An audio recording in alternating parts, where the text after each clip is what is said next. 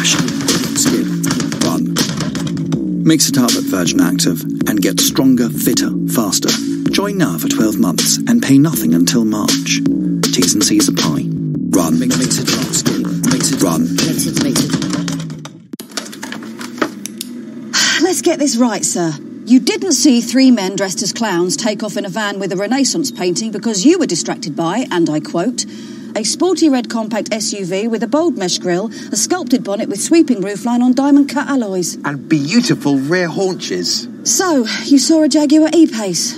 But what about the clowns? What clowns? Jaguar E-Pace, designed to steal attention. Search Jaguar E-Pace. At the Bank of Santander, they've created Stan, a smart bot that can predict the future of remortgaging. I'll read Stan. Will my mortgage rate go up? 1955 was the last time Newcastle won the cup. No, and try not to mumble. Playing, let's get ready to rumble. Oh. Meanwhile, at Santander, they can't predict your future, but they'll help secure it with great mortgage rates fixed for up to 10 years. See what's possible at Santander. Early repayment charges apply. Lending subject to status and criteria. Your home may be repossessed if you do not keep up repayments on your mortgage. Whatever job you're searching for, you can find it on LinkedIn. First jobs, flexible jobs, keep me out the cold jobs, advertising jobs, accounting jobs, HR, PR, even ER jobs, East London jobs, West London jobs, extra hour in bed jobs, startup jobs, late start jobs, get home in the daylight jobs, banking jobs, building jobs, flexible working on a Friday jobs, or even voiceover jobs, which is how I ended up recording this ad. Search millions of jobs on LinkedIn and find one meant for you.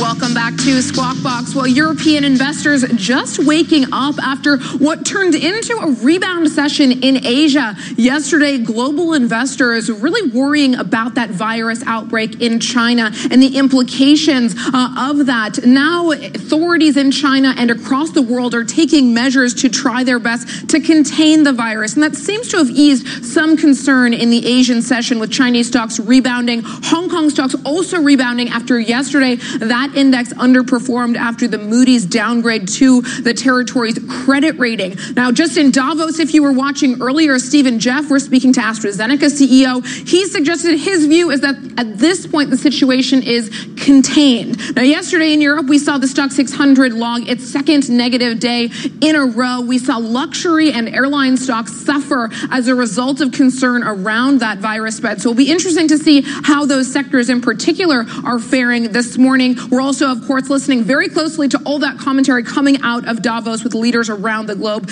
gathering in Switzerland. So taking a look at the different sectors, at the bottom of the board here, we've got technology, healthcare, and construction. But healthcare and technology, the only two sectors trading below the flat line in the early moments of trade. So a positive mood coming through on the back of what was a positive session in Asia. Worth noting also, after hours yesterday, we had Netflix and IBM report their results. Investors seem to like what they see on both those fronts, although on Netflix's side, competition is heating up in the U.S., and they did feel the hit. Now, moving along in the middle of the board, we've got financials, utilities, chemicals, and household goods. Let's take a look at what's performing best this morning. We've got media, telcos, autos, and insurance. Autos, interestingly, every stock in that basket is trading in the green this morning. Insurance, the majority of those names are reacting positively this morning. Let's take a look at the different regions and how the regional split looks this morning. In the UK, we've got the FTSE 100 bouncing about 20 basis points. Over in Italy, the FTSE MIB up about 10 basis points. Interesting to note that there have been reports swirling this morning in various daily newspapers in Italy around the potential stepping down of Luigi Di Maio. So we're watching very closely to see if those reports are confirmed. The DAX opening up higher as well to the tune of about 40 basis points. So German stocks leading the way higher this morning. Well, let's take a look at some of those sectors that were hit very very hard yesterday on the back of these concerns around the virus spread in China. And this is the airline space and the luxury space. So let me give you an update on where things stand. The World Health Organization will today hold an emergency meeting on the outbreak of the coronavirus. This as China confirmed 440 cases of the pneumonia-like illness, also raising the death toll to 9. The Chinese National Health Commission said that more than 2,000 people have been isolated. Meanwhile, America's Centers for Disease Control has announced that a first U.S. patient with the mysterious virus that reminds officials of SARS has been diagnosed north of Seattle. Now, the CDC also said that 2 more airports, Chicago and Atlanta, will start screening passengers. Now, as you can see here, we are seeing a bit of a bounce back in the luxury space. Airlines stabilizing for the most part. Air France, KLM trading about 1% lower, though. So it seems as though investors are taking a bit of comfort in the action from authorities thus far. Let's take a look at Burberry. Burberry has raised its forecast for full-year sales. The luxury company said that higher demand for a new product line from Riccardo Tisci would help drive growth. It now expects low single-digit revenue growth, but that's for the full year. But the company said Hong Kong sales for the 13 weeks ended December halved amid ongoing protests. That's sales in Hong Kong. So obviously Burberry, as well as the broader luxury sector, very exposed to China, very exposed to Hong Kong. And interesting that we're seeing a print lower for Burberry to the tune of about 2%. Early indication from traders was that Burberry shares would actually open higher as they have raised their full-year sales guidance. So this is one to watch as the morning unfolds and investors digest those latest sales numbers. Now we've got more change at the top. In the supermarket space, Sainsbury's CEO Mike Coop will be stepping down at the end of May after 6 years in his position. Coop was a driving force behind the British retailer's £7 billion takeover attempt of Walmart-owned Asda, which was, of course, blocked by the competition regulator. The company's current retail and operations director, Simon Roberts, will be appointed to the helm, and Sainsbury's shares are trading about 1.5% lower. All right, so well, with that, let's get back out to the guys in Davos. Thanks very much indeed for that. I just wanted to reiterate this interview. The US President Donald Trump has lauded the US economic performance during his time here in the World Economic Forum, while decrying the prophets of doom as he delivered this keynote speech.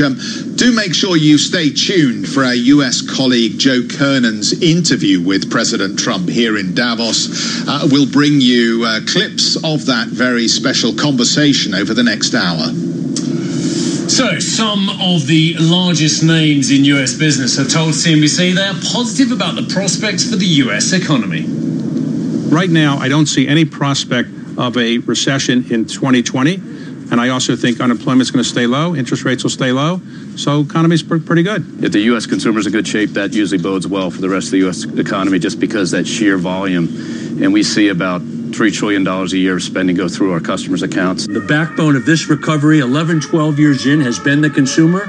And when you look at what matters to the consumer, it's jobs, it's employment. We're in a spot in monetary policy where you can no longer stimulate the same way you did before. You used to push a button and go, and it would go up. With the Fed pivot, I think we've gotten a revival in economic activity. We've got the trade war on hold now. There's a lot of reasons to be positive about the economy for the next 12 months or so. Well, of course, here in Europe, the extended period of low rates and easy policy has business leaders keeping a more conservative outlook on the bloc's economy. The effectiveness of even looser monetary policy is losing its grip as you get closer and closer to negative interest rates. Barclays, we had a pretty good year in 2019. The UK consumer is in pretty good shape, so our impairment numbers were quite comfortable. We grew our mortgage book. Yeah, it makes it harder to sail into headwinds of ever lower interest rates, and at some point, central bank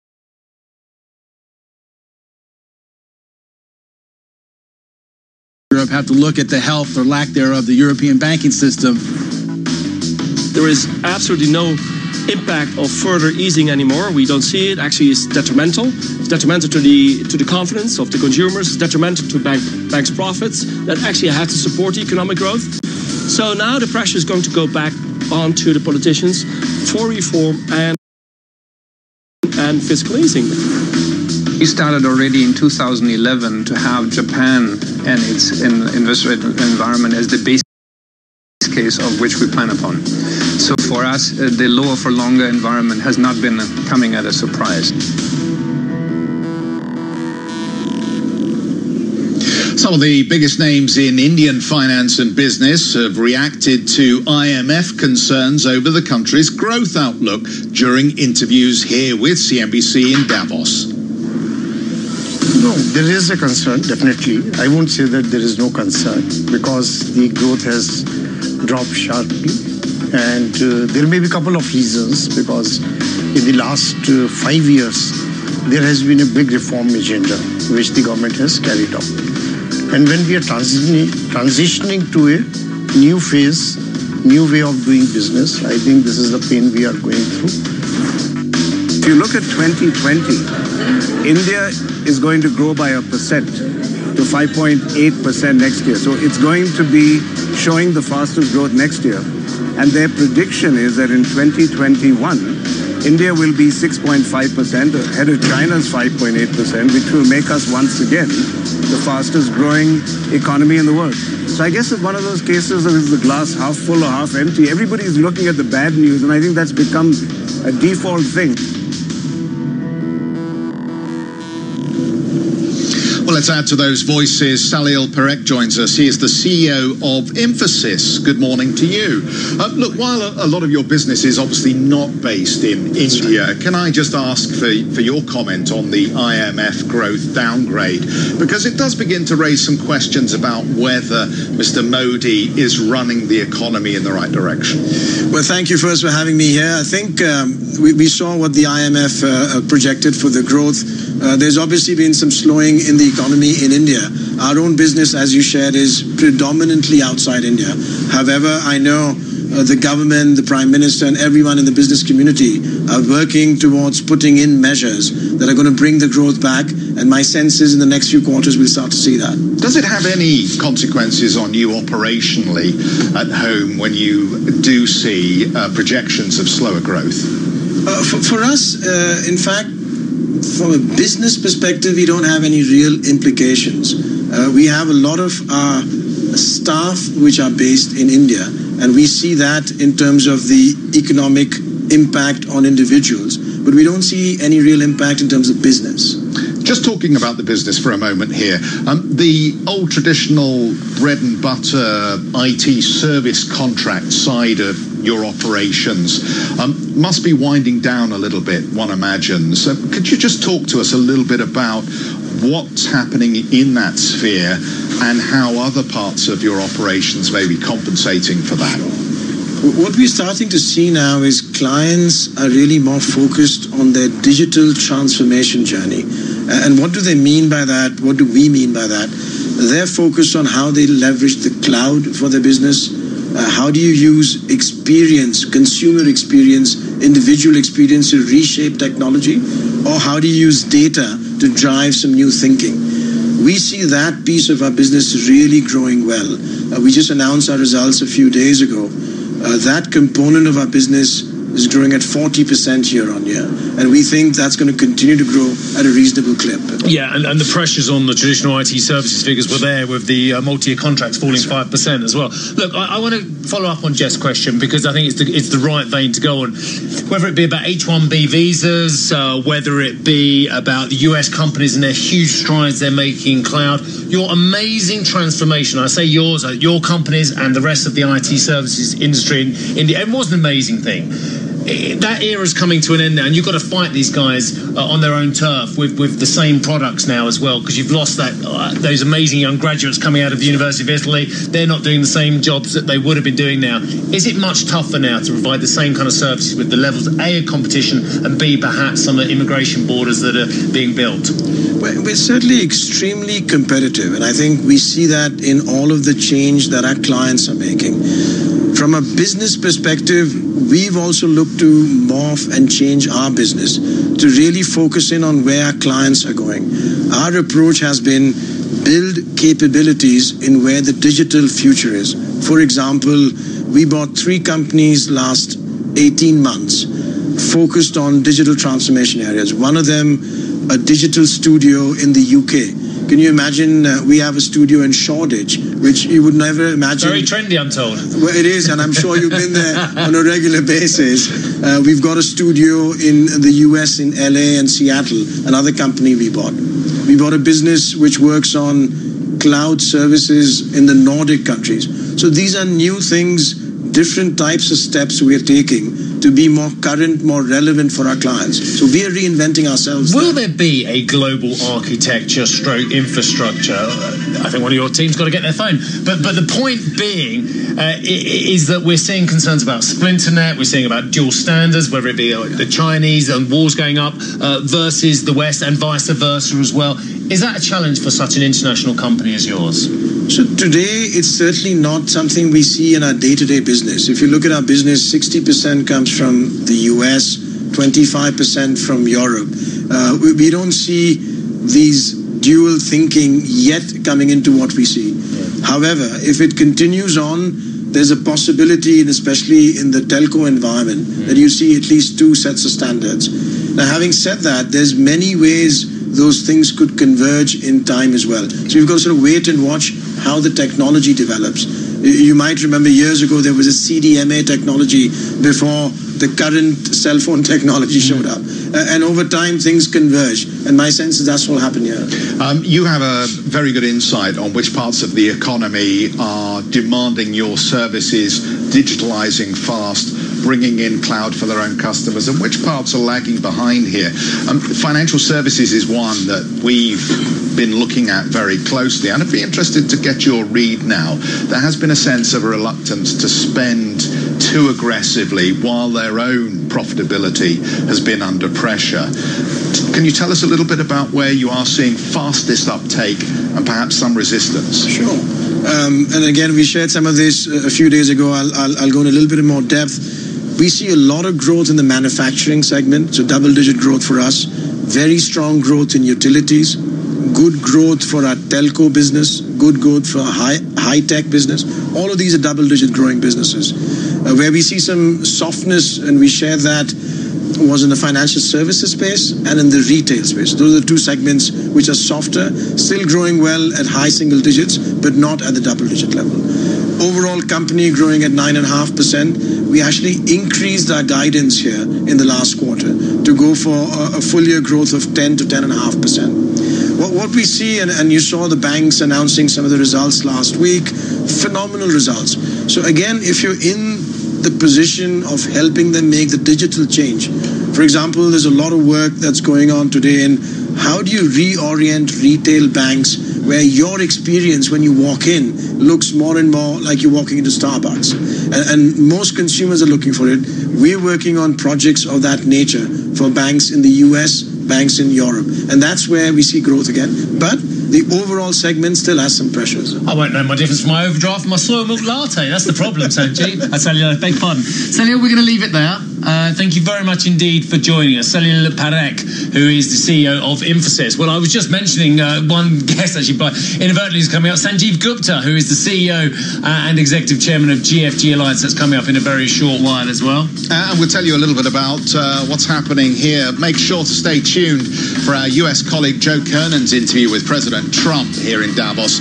We'll bring you parts of that very special conversation shortly.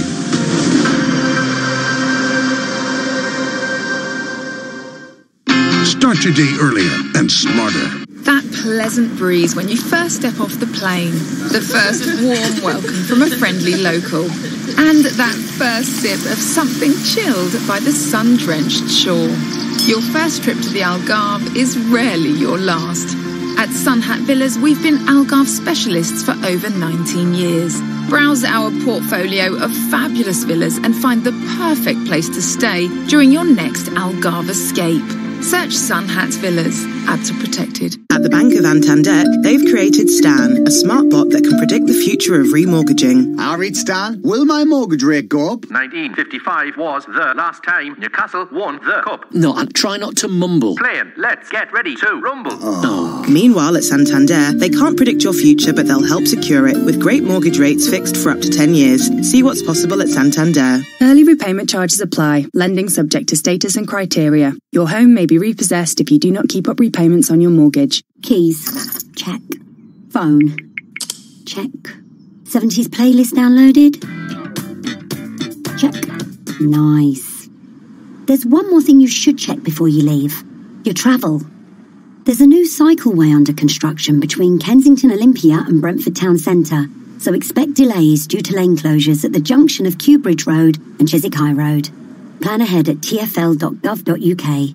To the Mayor of London and TfL, every journey matters. Want to kit out your new kitchen for less? Get to B&Q. We've 20% off all kitchen sinks, taps and appliances when you spend £2,500 on a beautifully designed and affordable good home kitchen. Hurry! Offer ends 2nd of February. You can do it when you B&Q it. In-store orders only. Maximum 10 appliances. Excludes clearance. See DIY.com. Got big plans for 2020? Capture and share every highlight on a gorgeous iPhone 11 with an ultra-wide camera. In Tesco Mobile's big January sale, you can get the latest iPhone for £40.75 a month with double data. That's a mighty 20 gigs. Go in store or search Tesco Mobile. Tesco Mobile. Every little helps. Ends 26th of January. Was 10 gigs, now 20 gigs. 36-month credit and rolling monthly usage agreements with Tesco Mobile required. Subject to status. Phase policy applies. See tescomobile.com/terms. You love TuneIn for live breaking news from CNN, MSNBC, Fox, CNBC, and more. But when you can't catch your favorite show as it airs, it might just be a click away as a podcast. Search your favorite news station to explore all the on-demand news shows on TuneIn. Upgrade to TuneIn Premium and get over 45 commercial-free music stations. You'll also get live commercial-free news, plus live play-by-play games from NFL, MLB, NBA, and NHL. Visit TuneIn.com/premium to upgrade.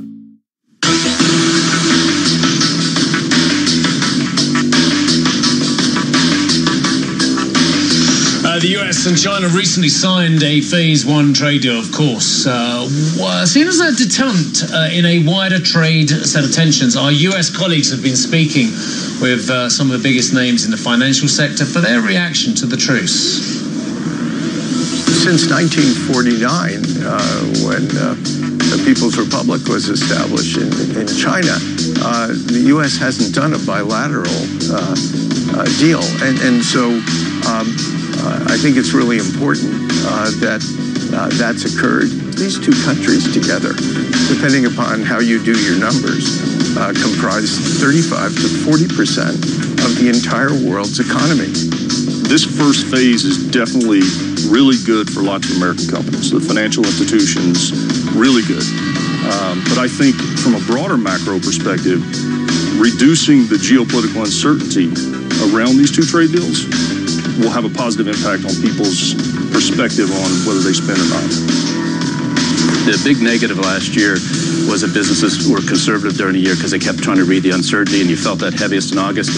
Coming after Labor Day, you could see that stabilize, and they've been in pretty good shape. And we'll have to see how they react to the good news of the last 3-4 weeks of major things getting done. This is a ceasefire. Hundreds of billions of tariffs are still in place. What you're really going to have is a generational systemic struggle between state capitalism and democratic capitalism. And hold on to your seats, because this isn't going to be solved in one mini trade deal. This is going on forever. All right. We're having a fascinating conversation already off camera. We probably should share it with you lot, really. Sanjeev Gupta's joined us, who is Executive Chairman and CEO of GFG Alliance. Good morning to you, sir. Good morning. Really nice to see you. Look, we're talking about climate, we're talking about ESG, we're talking about carbon neutrality as well. A lot of focus on energy generation and oil and gas and the shift to renewables, or how slow or fast it's been. But we don't spend enough time talking about metals and mining, which, as you just told us off camera, one of the most polluting industries on the planet. What are you doing to change that? Well, first of all, I think not a much unrecognized fact is more than 10% of emissions come from steel and aluminium. And another fact, which is not that well known, is that steel and aluminium consumption over the next 30 years will double. So 10% already and set to double as the developing countries urbanize. So obviously it is a massive challenge. At the same time, most of the world wants to go to legally binding carbon neutrality by 2050. So these two things are clearly at conflict. So what are you going to do? Yes. Have you got some new news for us? Absolutely. So instead of taking on the 2050 challenge, we declared in October that we will make our steel industry carbon neutral by 2030. And a couple of days ago, we declared the same for our aluminium business as well.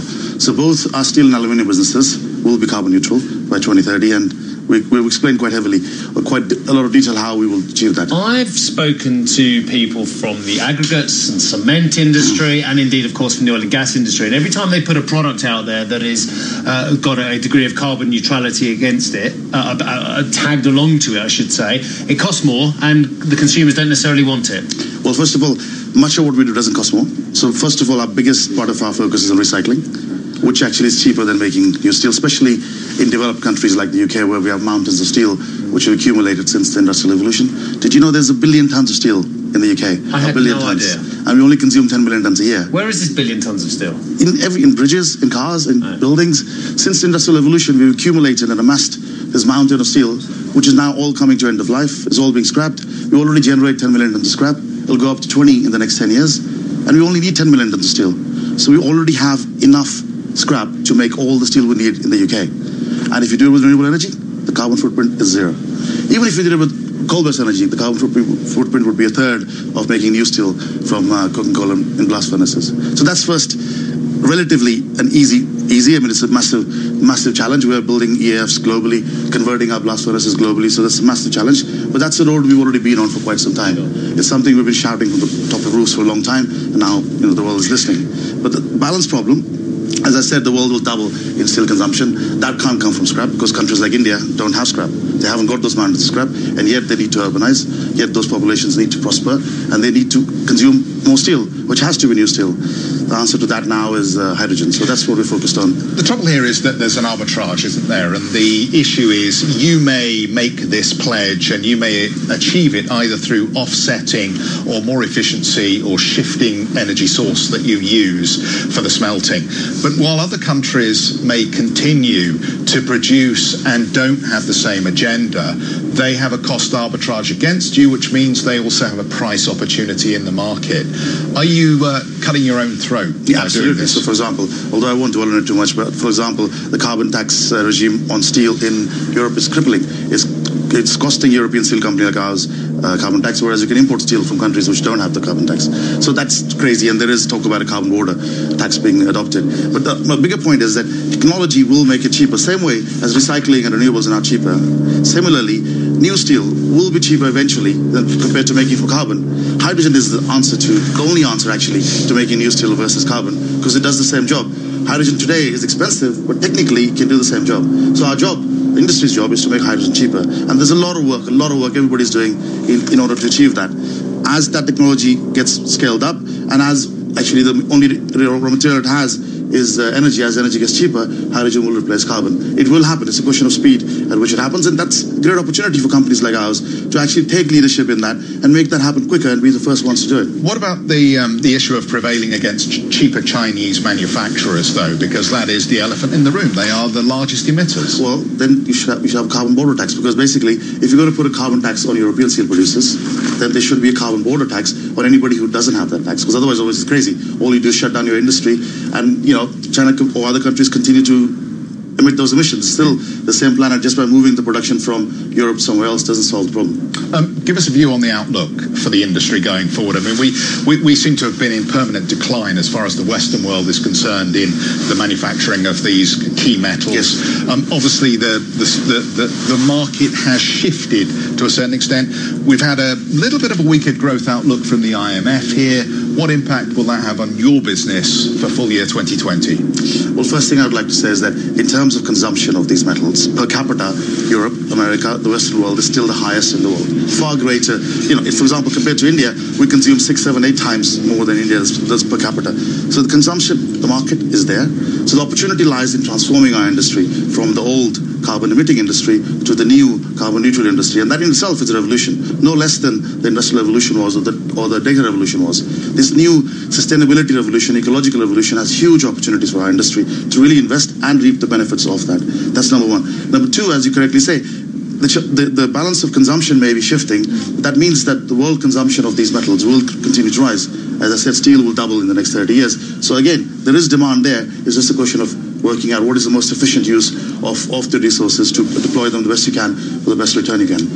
It's been a pleasure catching up. Thank you for joining us. Best of luck for the year ahead. Sanjeev Gupta, Executive Chairman and CEO of GFG Alliance. Let me just remind you, I'm going to leave the set now. It says I'm leaving the set now. Oh, really? Yeah. I thought you had a bit of time off. Are you going for a bit of a going skiing or something? I might go and put my feet up for a little bit. A cup of tea, fig roll, something like that. No, I'm looking Jam butty. No way. What? You've got a big panel. I have got a big panel coming. Tell us about it. Shall I tell you about it? Go on. We've got a panel coming up here in WEF, the future of financial markets. I'll be joined by UK Chancellor Sajid Javid, the Managing Director of the IMF, Kristalina Georgieva, US Treasury Secretary Stephen Mnuchin, and the Chairman of the board over at UBS, Axel Weber. That's 10:30 CET. You've got an hour. You don't need an hour to prep for that. You can do it in your sleep. You're so good. Well, thank you very much indeed. Yeah, make sure you stay tuned. Also, something else, fairly important interview, I guess.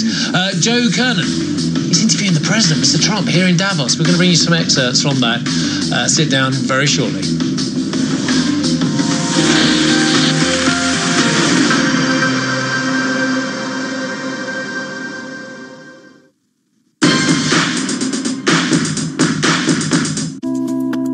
Welcome to Nuffield Health Battersea, a gym built around you. You get regular health MOTs to create a plan that works for you, with physios and personal trainers on site. You'll find a wide range of equipment and classes, and our expert team will support you to get the most out of your health, fitness, and your membership.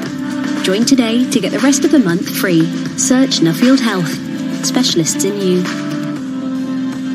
12-month commitments only. Facilities stated are in most gyms. Visit nuffieldhealth.com/terms. Keys.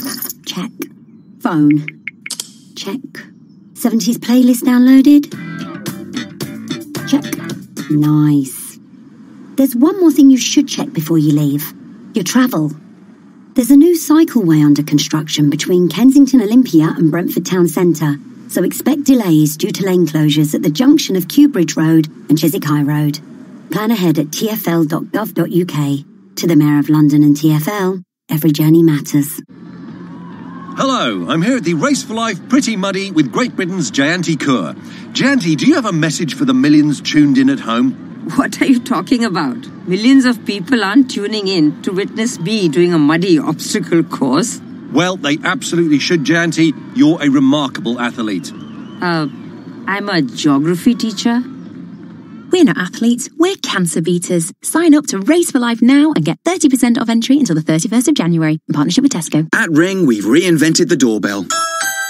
So no matter where you are or what time of day, you can watch over your home and the things you care about. Ring Video Doorbell streams HD video and two-way talk straight to your phone, so you can speak to whoever's at your door from anywhere.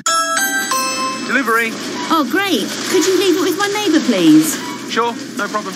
And it's so simple, you can install it yourself in minutes. See, hear and speak to whoever's at your door from wherever you are with Ring Video Doorbell. Available at ring.com and selected retailers. 10 years ago, the book The New Jim Crow helped ignite a movement against mass incarceration. This week on the New Yorker Radio Hour, I'll talk with the author, Michelle Alexander. Millions of people have been relegated to a permanent second-class status. It wasn't a message people were eager to hear, but I think it is today easier to see. Listen to this episode of the New Yorker Radio Hour on TuneIn today.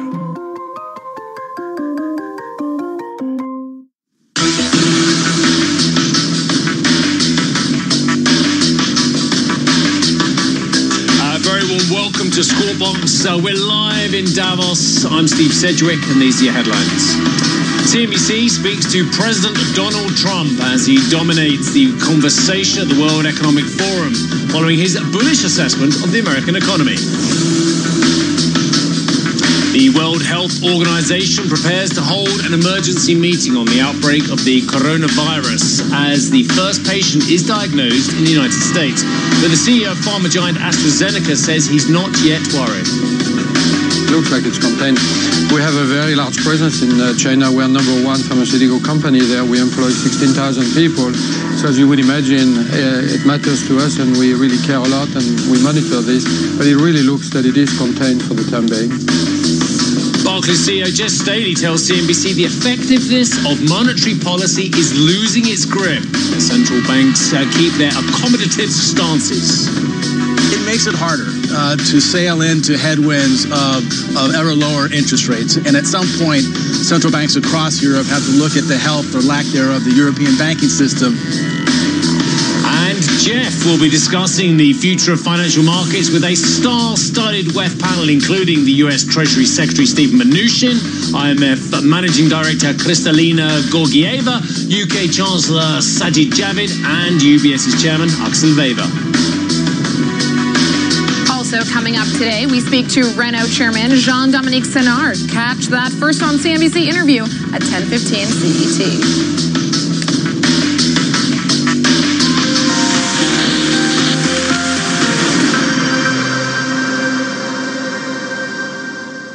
All right, well, we are now about a half an hour into the European trading session, and we've got green across the board here. The Stoxx 600 up about 0.3%. This, of course, comes on the back of a rebound in Asia as investors seem to be taking comfort in the Chinese authorities' efforts to try to contain that coronavirus that sparked concern across global markets yesterday. So that positive sentiment from Asia seems to be filtering through to the European session. We've also got some corporate earnings coming through that investors are digesting, but really that's affecting stocks, it seems, at a idiosyncratic level. Let's take a look at the different sectors, what the split looks like now, about a half an hour into the session. At one point, every sector was trading in the green. Now oil and gas and healthcare have slipped just a touch below the flat line. The major moves higher come in autos, financial services, media, and industrials. Yesterday, luxury and airlines had come under a great deal of pressure on the back of those virus concerns, but a bounce back coming through this morning.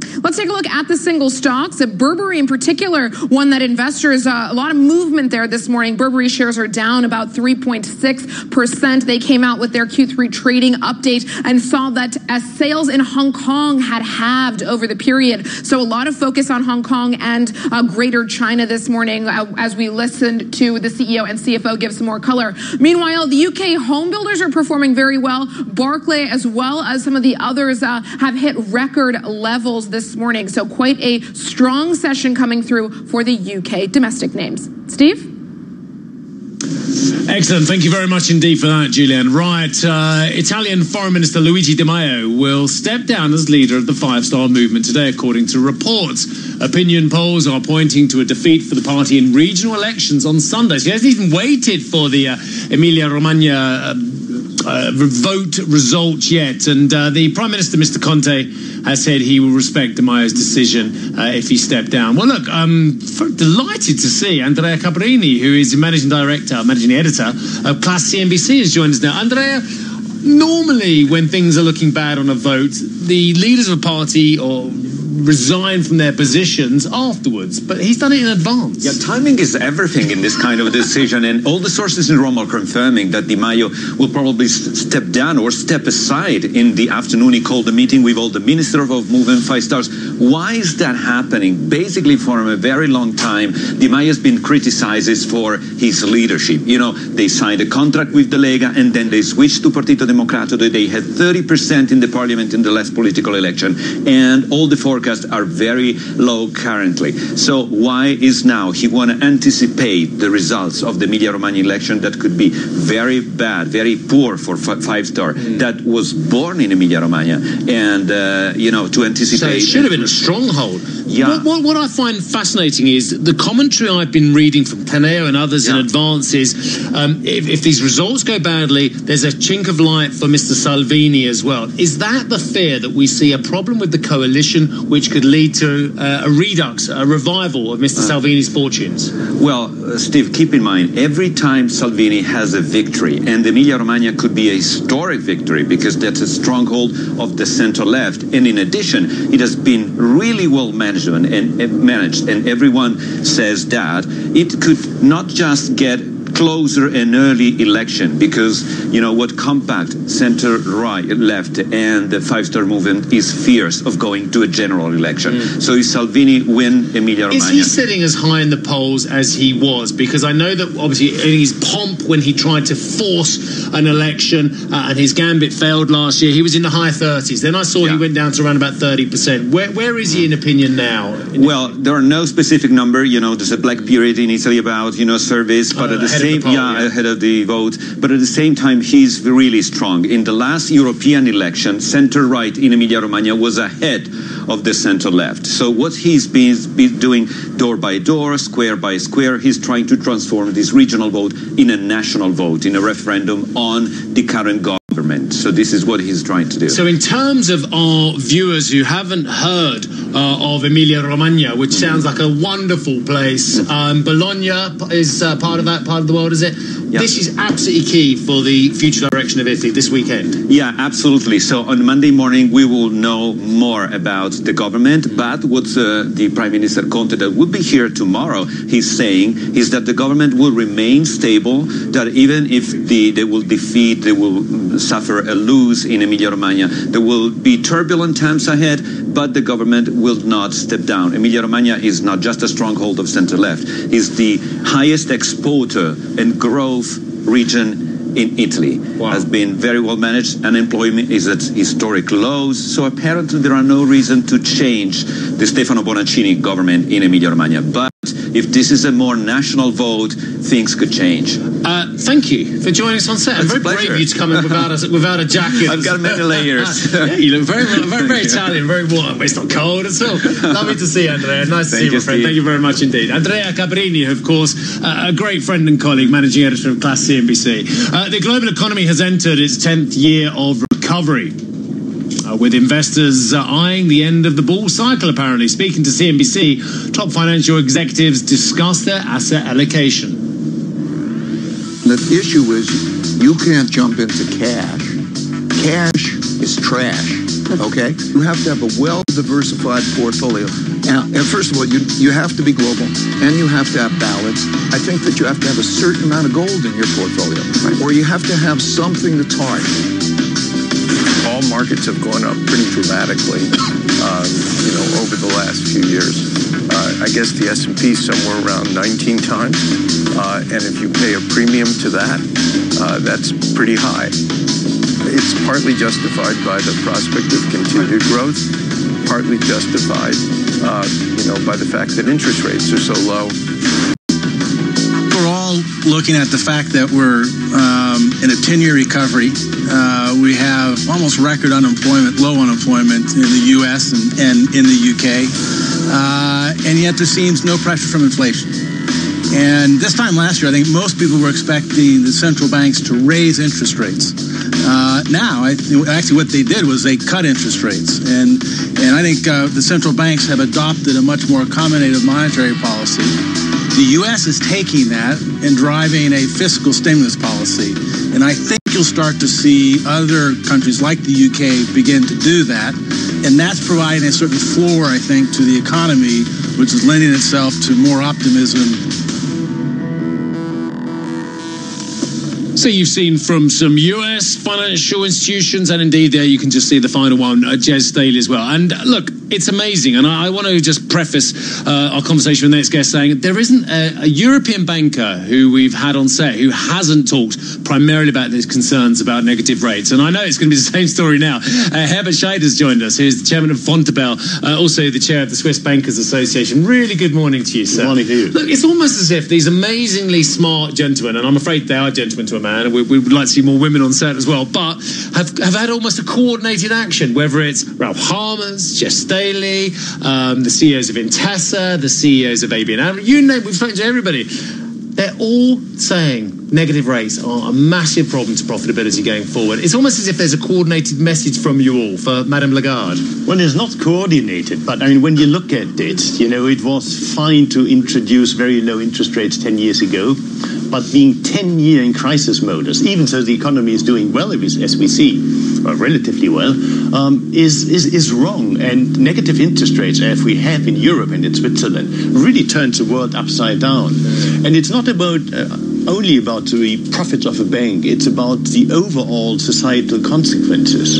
And, the pension funds have a hard time to create returns for the pensioners. The savers and the retail investors, they basically have no return. So the negative consequences are really big and will catch up with the whole society. Well, this is what I want to talk about, because this isn't new that bankers dislike negative rates as well, that it's affecting their net interest margins. In fact, one of the conversations I still remember most graphically was Jeff on a panel of 2 or 3 years ago with Axel Weber, I think it was 3 now, saying the medicine could kill the patient if we're not careful. Words along that vein. The ramifications from this medicine could be, well, catastrophic potentially. What are the ramifications? You mentioned pension funds, you mentioned savers, and of course ageing demographics is going to really come home to bite. But do you fear that it could be worse than a benign scenario? It could be really catastrophic for Europe?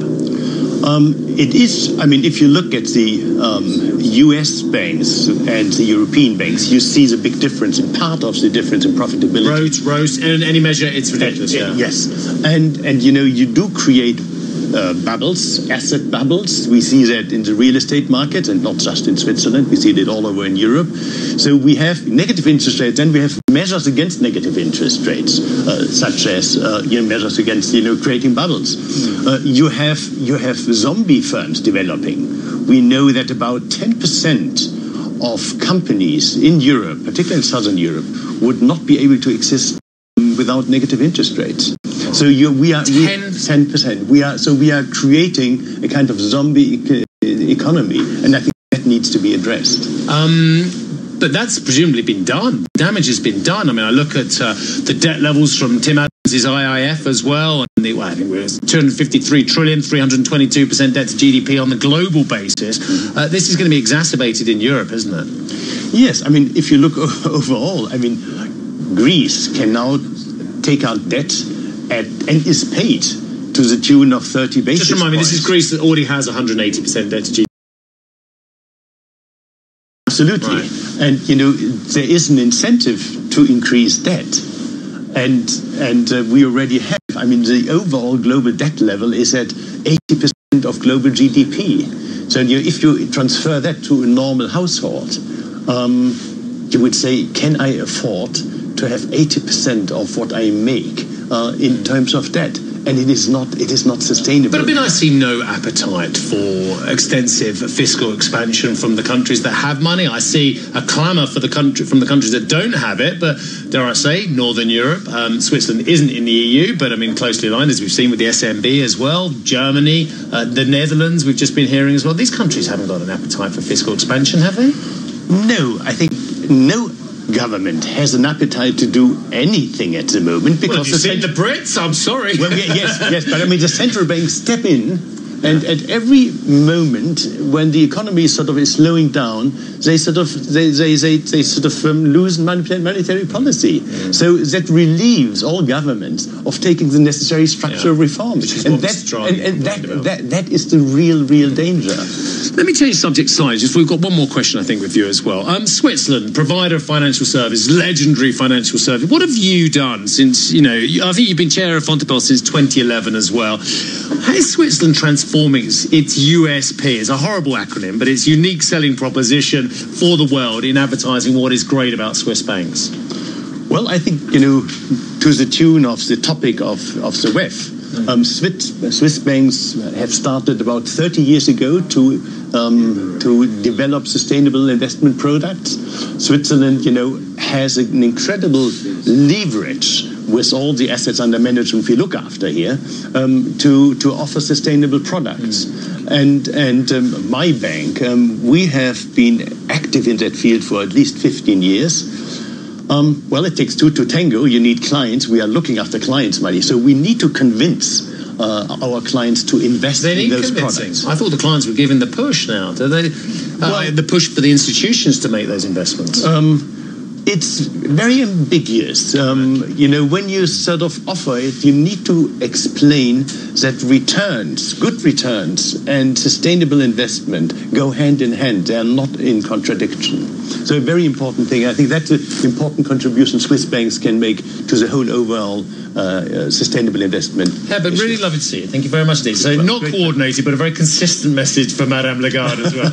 And of course, for the SMB as well. Herbert Scheid, thank you very much indeed. Chair of Vontobel and also the chair of the Swiss Bankers Association. Well, look, we've got plenty more guests coming up, of course, on the channel, including Takeshi Ninami, who is the CEO of Suntory Holdings. What do you mean you don't know Suntory? Well, Suntory is one of the biggest beverage companies on the planet. Jim Beam, plus a whole host of consumer products that are non-alcoholic as well. We will discuss after a short break, and make sure you tune in to our colleague, US colleague Joe Kerner. He's got an interview that you might be interested in. It's the president, Mr. Trump, coming up here in Davos. We'll bring you excerpts of that sit-down very shortly. Right now on CNBC Make It, can giving up coffee... Take the helm and ignite your spirit of adventure with a Sunsail holiday. Relax on a skippered yacht from sunny St. Lucia to the nutmeg-scented shores of Grenada. Or take charge with a bareboat charter along Dubrovnik's glittering coastline. With up to 20% off selected destinations, now is the time to book your Sunsail adventure. Sunsail. See the world differently. Whatever job you're searching for, you can find it on LinkedIn. First jobs, flexible jobs, keep me out the cold jobs, advertising jobs, accounting jobs, HR, PR, even ER jobs, East London jobs, West London jobs, extra hour in bed jobs, startup jobs, late start jobs, get home in the daylight jobs, banking jobs, building jobs, flexible working on a Friday jobs, or even voiceover jobs, which is how I ended up recording this ad. Search millions of jobs on LinkedIn and find one meant for you. Boredom, fitness enemy number one. So don't just run. Run, run. Mix it up, skip, run, skip, run. Give yourself a lift. Mix it up, lift. Mix it up, run, lift, splash, skip, lift, run. It's crunch time. Skip, mix it up, run. Mix it up. Add a boxing class. Skip, run, splash, skip, run. Mix it up at Virgin Active and get stronger, fitter, faster. Join now for 12 months and pay nothing until March. T's and C's apply. Run. Mix it up. Skip. Mix it. Run. Mix it. Hey, NFL fan. Can't watch the game? Can't be there? No biggie. With your TuneIn Premium membership, you already have an all-access pass to every team and every game in the league. Amazing, right? Steps up, floats it towards, at the goal line, it's intercepted! Listen live as the action unfolds, or on demand when you can. Anytime, anywhere, all season long. Right side, it is caught, it is in for the right side for the touchdown. Search NFL today. Like what you're listening to? Want to make getting back to it easier? Use the favorite button to keep track of the stations and podcasts you love on TuneIn. Just tap or click the heart icon to add it to your favorites. Then find all your go-to audio under the favorites tab. Pretty easy, right? The puck drops. 12 players face off to win.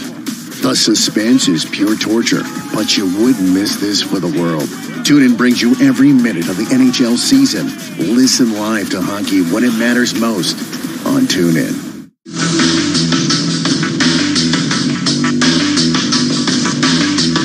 Welcome back to Squawkbox. In addition to President Trump, one of the other headline acts of the World Economic Forum yesterday was 17-year-old activist Greta Thunberg. She warned delegates that time was running out to address dangerous emissions levels. The teenager also blasted leaders for letting party politics affect climate change policies. I've been warned that telling people to panic about the climate crisis is a very dangerous thing to do. But don't worry, it's fine. Trust me, I've done this before, and I can assure you it doesn't lead to anything. And for the record, when we children tell you to panic, we're not telling you to go on like before. Well, I'm absolutely delighted to say that I've got Takeshi Ninami, who is the president and CEO of Suntory Holdings, joining us on set as well. Really nice to meet you, sir, as well. Look, you can give us an amazing lens into the beverage industry and the pressures you're finding from environmentalists, from climate change activists to switch from plastic as well. But as from my conversation off air with you already, it's a lot more nuanced than just switching from plastic to another beverage packaging source. Well, first of all, we should reduce plastics as much as we can.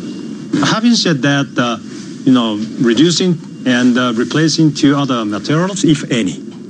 And considering safety, considering its convenience, considering cost-wise, the best way is to recycle PET bottles. I talk about only PET bottles because we are a beverage company. And we are working on recycling quite a lot, working with the consumers and the government. And in Japan, for example, we collect 80% of PET bottles. And out of that, we recycle the PET bottle collected to recycled bottle. So this is the industry accord among all the competitors in Japan. And plus the technology. First of all, we use the huge amount of, used to use a huge amount of PET for a bottle. Now very thin. Yeah. That needed technology. And plus, we use the technology to recycle with the far less carbon footprint. So it comes to the PET bottle, we have to talk about how much we are using a carbon footprint, and we have to decrease as much as we can. Is it possible for your industry to find some form of carbon neutrality? I think we can do that. And plus, in addition to that, definitely we have to increase recycling, and plus we have to advance technology so that we can reduce carbon footprint in the process of recycling. And in addition, we have to plant more trees, and we have to. Well, even the President of the United States talked about joining the Trillion Tree Project yesterday. It's a great thing. Well, that and was. We are doing I think that was his one nod to the environmentalists. Yes. I don't think there was much else in there as well. Yeah. But in terms of, if I may just change tack, because you've only got a couple of minutes as well. Negative interest rates, low JGB yields. I mean, the experiment perhaps started off by Kuroda-san has been expanded around the world as well. Is it working, or is it just encouraging companies to go out and make rash acquisitions? Well, first of all, it's been successful in Japan, so that the Japanese consumers regain certain level of trust. It hasn't got the inflation level, sir. Well, underlining still deflation mind is still going on, but it's been better, and the current growth rate is over 1%. Take a look at 8 years ago. That was a negative 1%. Having said that, further negative interest will work or not. It's a question. Yeah. And we need maybe fiscal policy more, using the some instruments, equipment, so forth. But a key thing is private sector's investment. Because a lot of money is sleeping in banks. And there's a lot of money sleeping everywhere. That's what probably encouraged you to make a $16 billion acquisition of Beam as well. Financing was incredibly cheap for that, I'm sure, as well. You could leverage up extraordinarily on that as well. Are there more big acquisitions to come in the States and elsewhere? Not really, but we want to acquire some brands, not only whiskey, spirits business, but also soft drink, maybe nutritional products where we have the strength. So cheap money means a lot, but it should be going to the real business instead of the kind of bubble business. And I doubt the sustainability of the techie business. And you worried about valuations? Well, I think our business. I think currently the evaluation of spirits business is getting better and better. Yeah. So that means there is an entry barrier in our spirits business. So we have a huge advantage. Really lovely to see you, sir. Nice to get a gauge on your business and what you're up to as well. So thank you very much indeed for your time. Takeshi Ninami, who is the president and CEO of Suntory Holdings. Well, as well as eminent businessman, we've also got one or two other political interviews. You might be interested in the fact that Joe Kernan is going to be speaking, or has been speaking, with President Trump here in Davos. We'll bring you some excerpts of that. Sit down very shortly.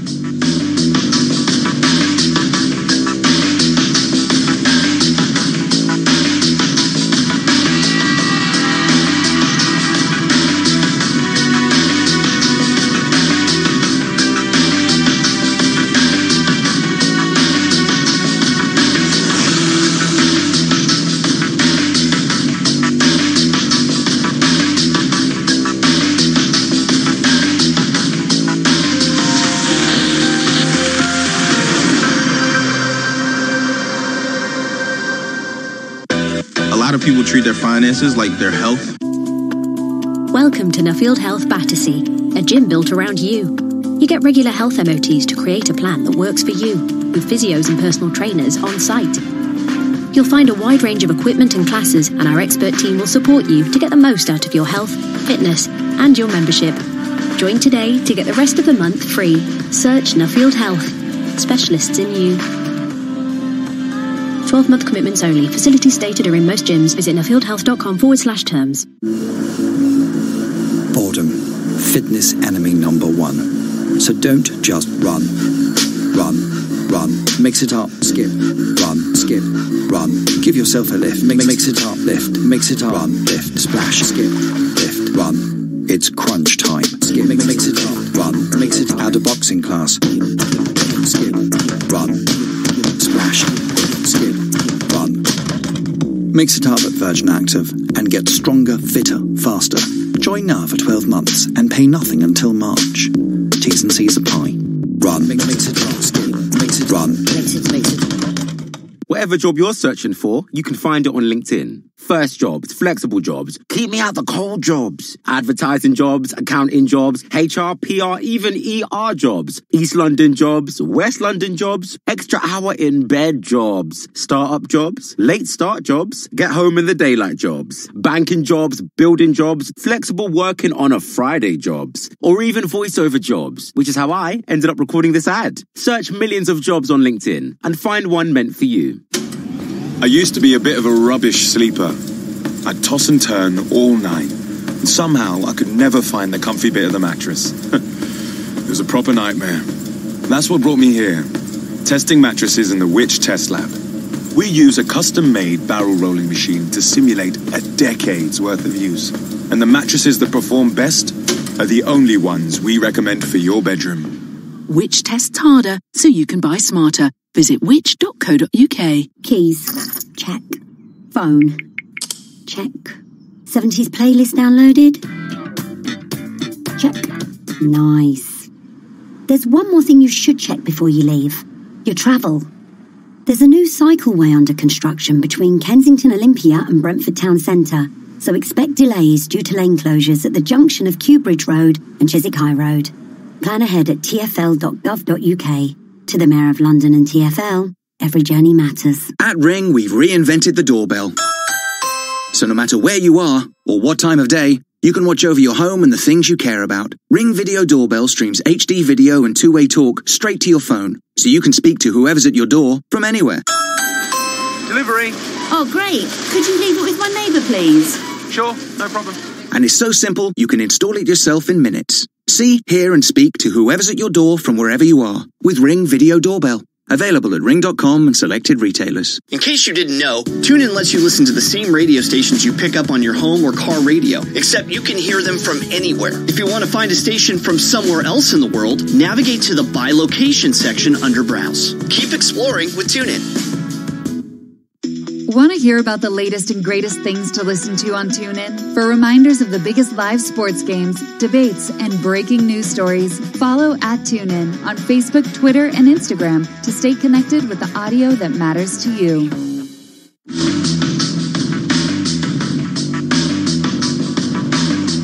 Good morning and welcome to Street Science. We are live from Davos and I'm Jemana Versace. Hi Jemana, hello everybody. I'm Mandy Tveri in London and these are your headlines. CNBC speaks to President Donald Trump as he dominates the conversation at the World Economic Forum following his bullish assessment of the American economy. The World Health Organization prepares to hold an emergency meeting on the outbreak of the coronavirus as the first patient is diagnosed in the United States. But the CEO of pharma giant AstraZeneca says he is not worried yet. Looks like it's contained. We have a very large presence in China. We're number one pharmaceutical company there. We employ 16,000 people. So as you would imagine, it matters to us and we really care a lot and we monitor this. But it really looks that it is contained for the time being. Barclays CEO Jess Staley tells CNBC the effectiveness of monetary policy is losing its grip as central banks keep their accommodative stances. It makes it harder to sail into headwinds of ever lower interest rates. And at some point, central banks across Europe have to look at the health or lack thereof of the European banking system. And Jeff discusses the future of financial markets with a star-studded WEF panel featuring US Treasury Secretary Steve Mnuchin, IMF Managing Director Kristalina Georgieva, UK Chancellor Sajid Javid, and UBS Chairman Axel Weber. A lot of stars indeed, Germano. And also coming up today, we speak to Renault Chairman Jean-Dominique Senard to catch that first on CNBC interview at 10:15 CET.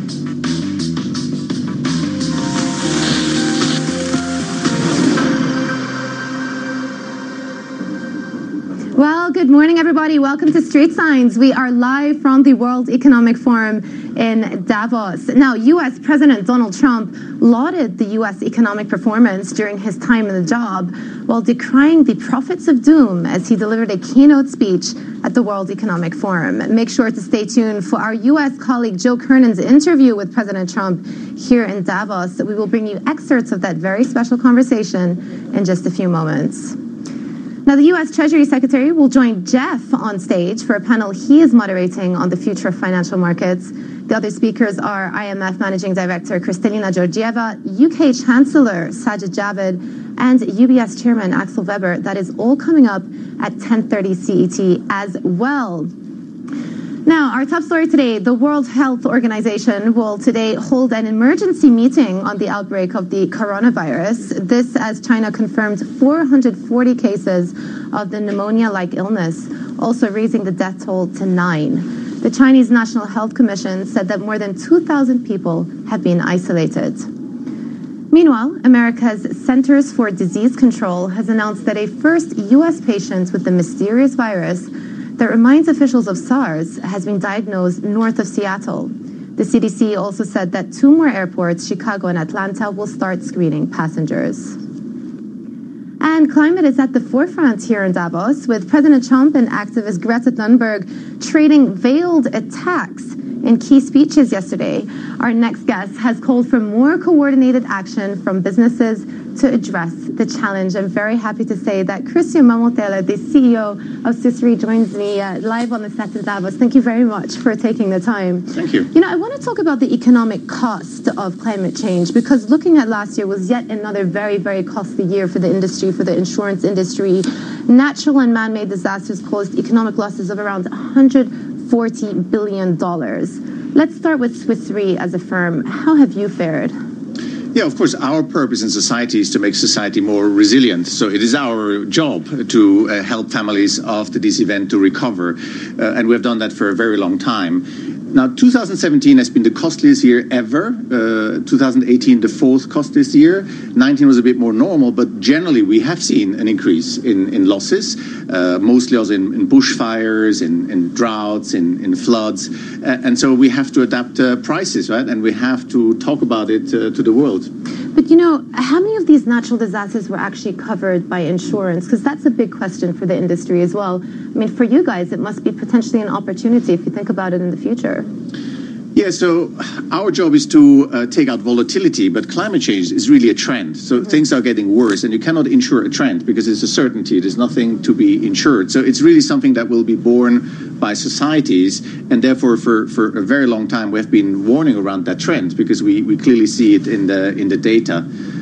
Now, typically about half of the natural catastrophes, half of the economic loss is covered by insurance. It depends on countries. Some countries like the US is probably half. Some countries much less, right? Obviously, the poor countries are less covered.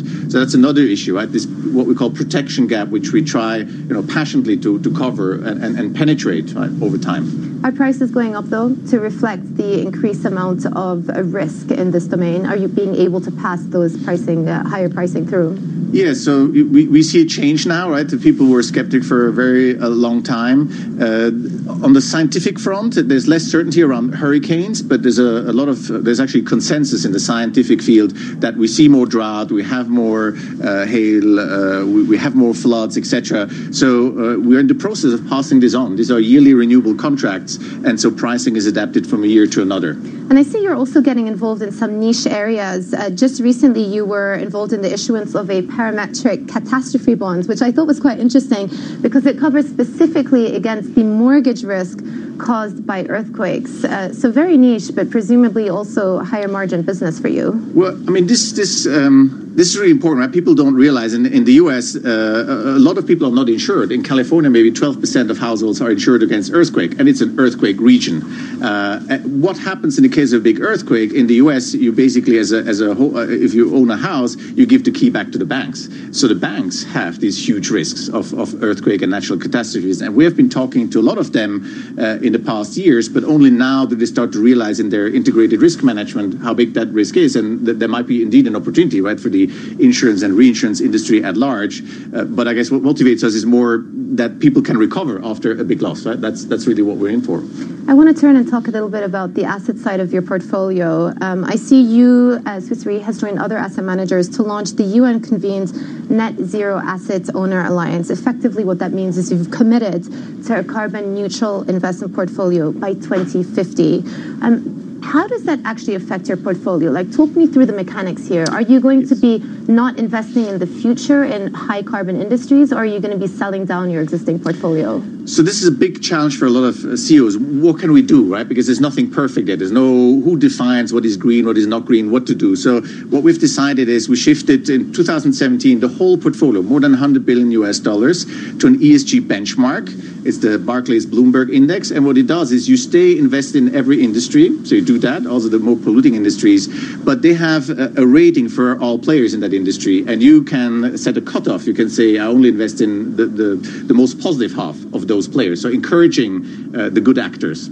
So it's not perfect, but it's the best thing we could find. We shifted the whole portfolio, and since then actually has outperformed the old portfolio, so it's not like you have less returns. So there's maybe commercial incentive there as well. Christian, I'm going to leave it there. Thank you very much for taking the time to chat to us today on Street Signs, very special edition today in Davos. Christian Mumenthaler, the CEO of Swiss Re. Now, U.S. President Donald Trump lauded the U.S. economic performance during his time in the job while decrying the prophets of doom as he delivered a keynote speech at the World Economic Forum. Make sure to stay tuned for our U.S. colleague Joe Kernan's interview with President Trump here in Davos. We'll bring you excerpts of that very special interview in a few moments as well. And the U.S. Treasury Secretary will join Jeff on stage for a panel he's moderating on the future financial markets. The other speakers are IMF Managing Director Kristalina Georgieva, UK Chancellor Sajid Javid, and UBS Chairman Axel Weber. That's also coming up at 10:30 CET. And in company news, Daimler has warned that pre-tax earnings will slump to 5.6 billion euros in 2019. In its third profit warning for the year. The German car maker said it was hit by higher legal costs stemming from its Mercedes-Benz diesel vehicles. It added that these expenses will impact its core Mercedes-Benz cars, with the unit's return on sales to dip by 4%. And you can see the stock is down about 1% this morning. And Renault chairman Jean-Dominique Senard says there is a real desire to make the French car makers' alliance with Nissan succeed. He has dismissed reports of ongoing issues in the partnership. And the very man himself is sitting right next to me here in Davos, Jean-Dominique Senard, the chairman of Renault. It's a pleasure to have you with us. Thank you very much. On the show. I want to start off and talk about the stock performance of Renault in 2019. It was a very, very tricky year. Can I just ask you, how much of that do you think you can put down to just the external environment, trade war, the manufacturing slump, decline in demand, versus ongoing issues at the helm and management at Renault due to the departure of Carlos Ghosn? Honestly, I think there's a large part of that linked to the circumstances in the market and the perspective that the automotive industry is in facing huge challenges. I mean, all the markets, as you know very well, are always anticipating issues. But I think this may someday reverse because questions about the alliance, what are the new challenges, how are we going to get out of that situation, were in every mind. And I can understand that. Yeah. But the good news, and that's what I want to insist on, is that we are now in a new stage of the alliance. Probably back to the spirit of the alliance when it was created 20 years ago, which was a success. And I think we're now shaping up the whole thing in a way that we can only have positive news in the coming future. And I really mean it, because management have changed. The spirit about the alliance is totally different than what it was a few months ago. It needs time, of course, to go through the public opinion and How is the relationship right now with Nissan? That's what people want to know. Well, I'm telling you, it's extraordinarily positive. I mean, we're speaking every day to the management of Nissan. There is a fluid relationship. I have never lived that in the past year. And we're having a monthly meeting with the Alliance Operating Board, which is a very, very efficient board. We are meeting in Tokyo next week. We will discuss. You will see in 2020 a lot of news flow about positive actions of this alliance. I promise it's going to happen, and the people are there to make. Talk to me about the economics, though, because fundamentally the issue that Nissan has had with this alliance, and this is long-standing, going back to 2015, long before your time, is that they're a junior partner in this alliance. They don't have voting rights. And this has been a sticky issue for a very, very long time. Do you think there's scope for a reworking of that economic framework? Yes, I always mention that nothing is fixed for eternity, you know, and but the priority today is to make sure that this alliance works well on the industrial part, because that's the key, and that's what we're doing.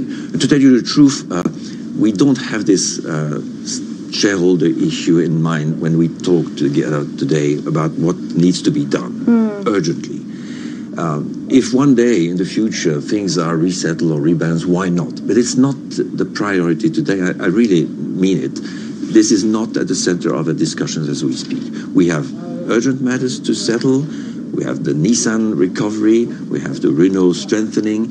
And the good news is that we all know today that the alliance is absolutely central for that, and that the alliance will be at the heart of the revival of the different companies. Well, one plausible solution, and this is not me saying this, but some analysts out there on the streets say, look, Renault have an operating cash flow problem. Would it not make sense to sell down some of your stake in Nissan, get some of the cash flow, rebalance the relationship with Nissan, so you're ticking two boxes in one go? Yeah, but there are circumstances for that where it's easy to do, some where it's not. Today is probably, for obvious reasons, not the right timing in terms of the price of the shares. And again, it's something that can come someday, why not? But it's not the priority. It has to happen, it has to make sense. To tell you the truth, today it's not a problem between ourselves, because we have, priority issues to settle, and we are working on that, and you will see signals about that in the coming months. I think there is a time for everything. We need to cool things down. I think that's it. Last year was a year where, there was some sort of views that this alliance was having frictions, people were not working well together, etc. You remember all that. This is now behind us. Okay. It's very important to understand that we are not at all in the same spirit. So having said that, when we'll demonstrate this year that this alliance is absolutely the future for our companies, we can always, speak about other issues, but they will come behind. And I think that's very important. Okay, that's very clear. I want to take you to something that outgoing Chief Carlos Ghosn said in his press conference. One of the things that he said, and he bemoaned the fact that Renault missed the boat on the Fiat Chrysler deal. Do you think that they indeed missed an opportunity there? Well, everybody is free to have comments, and I will certainly not comment the comments. But what I say is that this project was a good one. I have supported it at the time, and I felt it was good for Renault. It was good for the alliance. So I've said what I had to say on that. Circumstances have made it otherwise. Well, I'm not going to live with regrets all my life. It's not my view, and that's the way I manage the prospects. And I think everybody understands that the key now is to concentrate on this alliance, which is unique in the world. I can tell you, the potential of this alliance is huge. I publicly said, I think at some point, that 80% of the potential of this alliance is in front of us, it's not behind.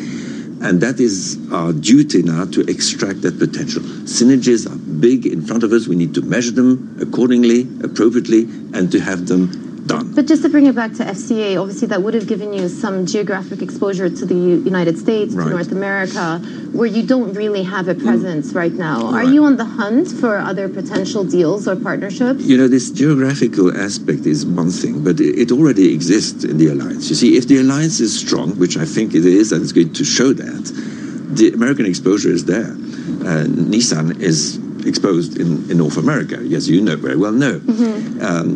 So we have this complementary geographical footprint, which is absolutely extraordinary when you think of it. Europe, Japan, China, North America, South America, we're everywhere. The question for us today is to strengthen that. It's the top priority. And tell you what, once the markets will realize that what I say is real and happens, then this alliance, which is unique in the world, will become very attractive. So we're not hunting, you know, because we have so many other things to do. But I guess that in the future, people will try hunting to get in the alliance to strengthen it, and then we will see a reverse potentially situation. one way it could play out. Again, I want to take you back again to the geographic exposure to North America, and the fact that you don't have a lot of it right now. You're probably actually thinking that's a good thing, because one of the other big potential threats that could be facing the auto industry in Europe this year is that of tariffs. And indeed, you know, President Trump is here in Davos. We don't know how the discussions are going to evolve. It seems like both parties for the time being have cooled down, but we don't know whether or not the U.S. may come back in and impose tariffs on the auto industry. Renault must be better positioned from that perspective than some of the German automakers. Well, in that sense, you're right. But I mean, if you sort of have a backseat on all that, what we need is now certainty. We all hate uncertainty, of course, and I think in that respect, when it comes to the automotive industry, there is a quite significant and sensitive issue. Hopefully in 2020, everybody will go back to reason, and that we will sort of have a smooth outcome of all these discussions. How can I say more? Things are not in our hands. We just have to witness the fact that for the global economy in North America, like in Europe, if the automotive industry is sound, well, it will be sound for our countries. I mean, we have to understand that the automotive industry is a solution for the future, not a problem. And we better think twice before hitting on the head of the automotive industry and creating barriers for its development. We have a huge avenue in front of us to show that this industry is probably one of the leaders in the, I would say, the environmental friendly environment in the future. Honestly, we have a huge card in front of us, so let's make sure that we have not too many constraints to develop, because we have wonderful projects, and it will be good for the United States, it will be good for Europe. Just on that topic, and you say, you know, the future of autos obviously can be quite beneficial, especially, I believe you're referring to electric vehicles here. Of course, yeah, we have new auto emission standards coming due this year, which puts a lot of pressure on car makers to get to those standards. Essentially, you have to sell a lot more electric vehicles. Are you confident you can? Well, when I look at the trend, it's incredibly positive. We're talking about plus 35 or plus 40%. I mean, okay, on the basis is small, but the increase is dramatically strong. The hope we have here is that the consumers will now understand that by sitting in a Renault Zoe, the customer can travel almost 380 kilometers without any problems, and so that the psychological barriers is now dropping. Once that's done, with all the hybrids that are coming along, etc., I'm absolutely sure that the consumer will have. The problem we have is that we have to strengthen the relationship between the public area and the private area so that the infrastructures are really available. That's the key, because once we have it, I think the trend is absolutely one way. All right, I'm going to leave it there. Just actually one question, final quick one for you. Please. Will we get the name of the new CEO by the end of this week? We're all sitting here waiting. Well, it will be short, certainly, in a short period of time. In a short period of time. Don't ask me the day, but I won't ask you the date. Jean-Dominique Senard, the chairman of Renault, thank you very much, for your time today in Davos. That was the chairman of Renault talking us through the future of the alliance and very positive on the outlook. Now, U.S. President Donald Trump has been the main act here at the World Economic Forum. The American leader sat down with our colleague Joe Kernan this morning and outlined his view on trade negotiations with the EU and the UK. Is the UK next with Boris Johnson? Yeah, Boris and I are friends, and he wants to make a deal, and that's okay with me. So that I think could start, they want it, they need it. That could start soon? Oh, yeah, we're starting. We've already started negotiating, and frankly, we're starting with Europe, too. Europe is... To be honest with you, Europe has been very, very tough to deal with. They've taken advantage of our country, the European Union, for many, many years. And I told them we can't do it anymore. I met with them yesterday. I wanted to wait till they finished China, to be honest with you. I always like to be very transparent. I wanted to wait till I finished China. I didn't want to go with China and Europe at the same time. Now China's done, and I met with the new head of the European Commission, who's terrific. Mm-hmm. And we had a great talk, but I said, look, if we don't get something, I'm going to have to take action, and the action will be a very high tariffs on their cars and other things that come into our country. Now, saying that, I don't want your audience to get nervous. They're going to make a deal because they have to. They have to. They have no choice. But we've had a tremendous deficit for many, many years, over $150 billion with Europe. And they are, frankly, Jean-Claude was a friend of mine, but he was impossible to deal with. And I think it's going to be a lot better for Boris now, too. You couldn't make a deal. It was very hard to make a deal. Now, I never played my cards because I didn't want to do that again while I was doing China. I wanted to do China first. I wanted to do Mexico and Canada first. But now they're all done. And now what we do is we are going to do Europe. And I had a very good conversation. And I would be very surprised if I had to implement the tariffs. Joe also asked him about the drivers behind his optimistic view, assessment of America's growth rate and how the Fed has impacted the economy.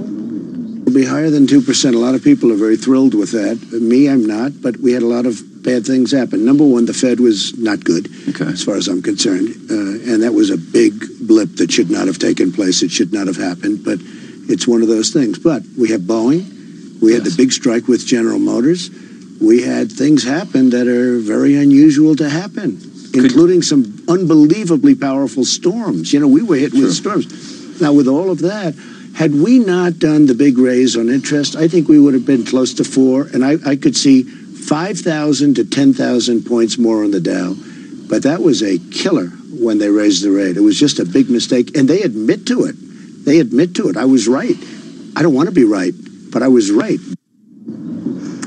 Well, our very own Steve Sedgwick joins me on set. Such a pleasure to be with you here at Davos. Yeah, it's been a whole 23 minutes I haven't been on set, so enjoying coming back and seeing you. Wicked, very, very wicked, Steve. Yeah, so look, what a fascinating 24 hours. What a fascinating afternoon we saw yesterday, where Greta Thunberg and Mr. Trump both actually, which was extraordinary, not naming each other by name, but just going for it on the aggression towards the other side of the camp on the climate change. And then, of course, Joe's interview regarding the economy and what was a shopping list yesterday. I don't know if you actually heard Mr. Trump speaking yesterday, because I know you were coming up the mountain, but the shopping list of achievements he touted under his presidency. Yeah, and I mean, it was interesting. I mean, to be fair, the U.S. economy has been strong. I think it came as a bit of a surprise that he would give that type of address to an international audience. Remember, most of the U.S. audience were asleep at that time, and the focus of the talk was very much on the U.S. economy and how strong and how well the U.S. economy is doing.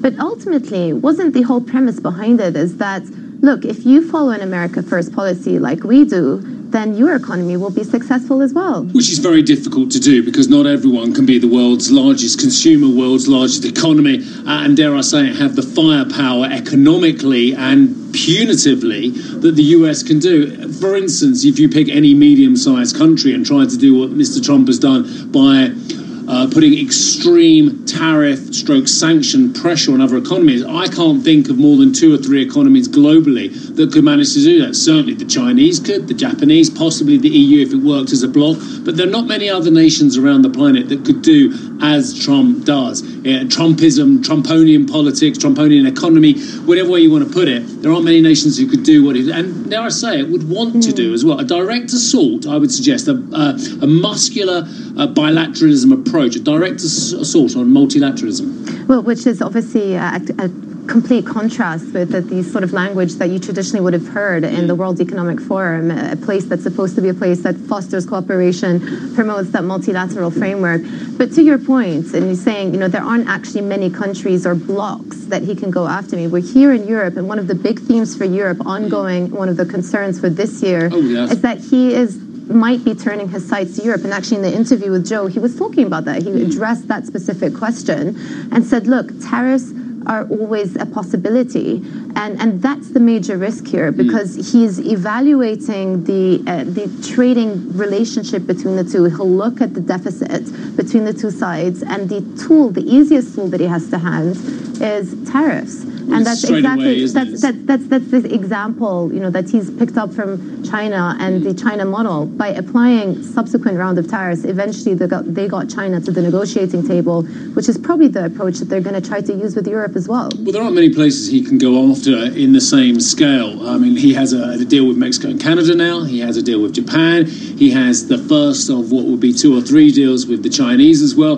Naturally, if he is going to use economic firepower on another bloc, it's only the EU left, and that is why so many European businessmen and women are absolutely shuddering at the prospect. That said, the fact that Europe, and I'll quote the president say then, the Europeans will do a deal because they have to do a deal. Well, maybe some European politicians won't see it in quite the same perspective as well. And I was talking yesterday to Angel Gurria, who perhaps represents the most multilateral organisation on the planet, i.e. the OECD. And he completely rejects the bilateral approach, no doubt about it.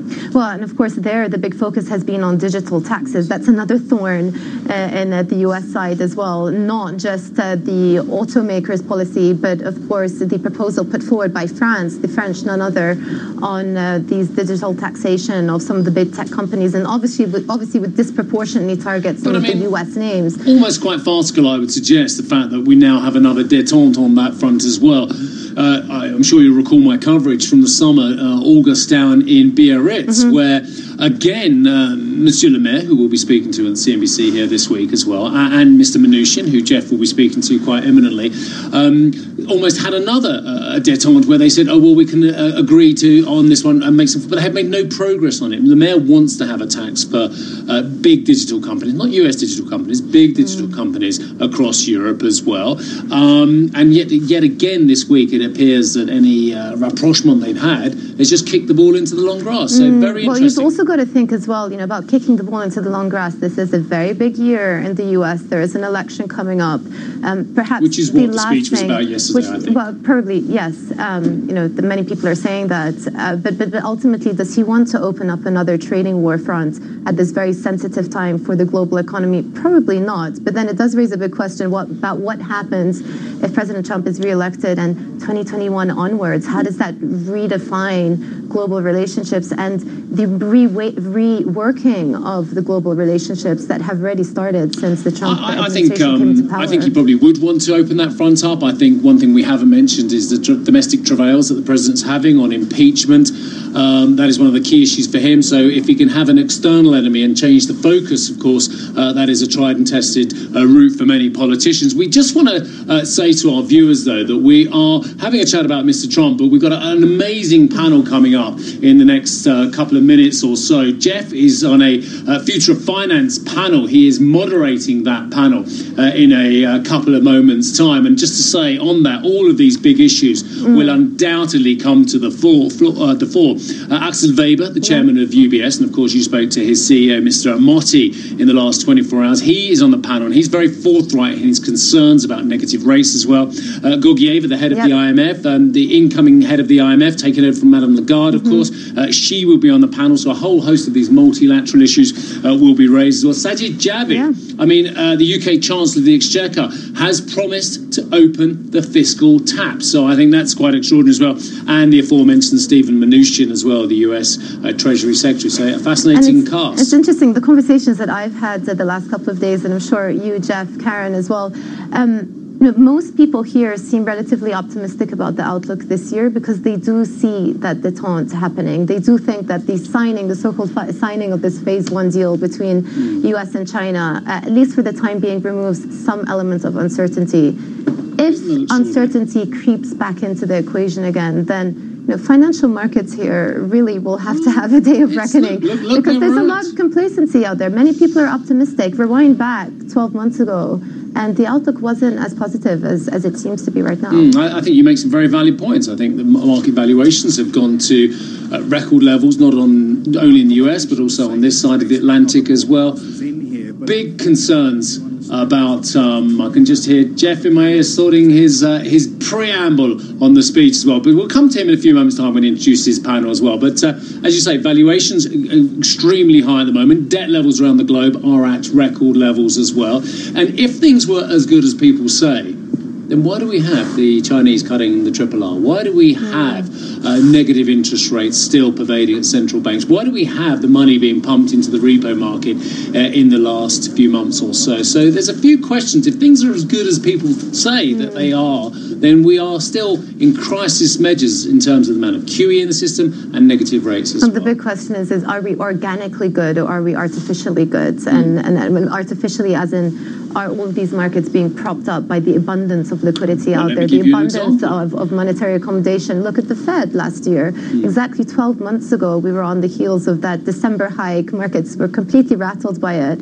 A few months later, back in July, they started cutting, and then they ended up cutting 3 times, and all of a sudden financial markets were okay with it. So it does tell you the huge role that central banks still have to play in this environment in keeping the and I just spoke to the head of the Swiss Bankers Association, Herbert Scheid, who is also the chairman of Fontobel, and he said to me he believes that 10% of European companies would not be in existence if indeed we didn't have negative rates, propping up zombie institutions. So quite extraordinary there. Right, we've talked long enough, and as you can see on the left-hand side of your screen, Jeff is getting ready now to introduce his panel. I'd say Axel Weber, Mrs. Georgieva, Sajid Javid, and Stephen Mnuchin, all sitting down with Jeff on the future of finance.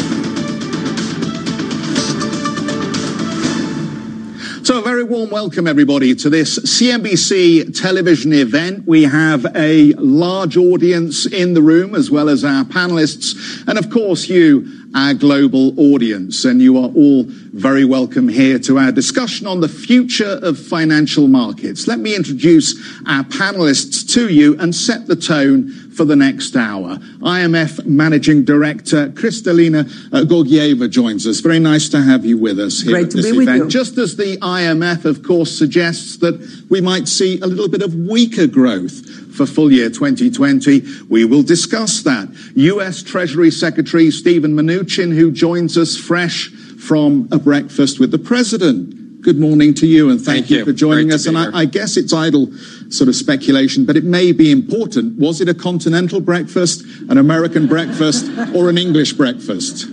We're going to call it an American breakfast for a lot of reasons. Okay. All right. Well, I think that English is the best. We haven't even got to you, Sajid Javid. So you just hold your fire. We'll be there in just a moment. UBS Chairman of the Board, Axel Weber, joins us. A particular insight, of course, as we all know, into the actions of central banks. As a former central banker, thank you so much for being with us on the panel. And let's talk about UK Chancellor Sajid Javid, who you've already heard from.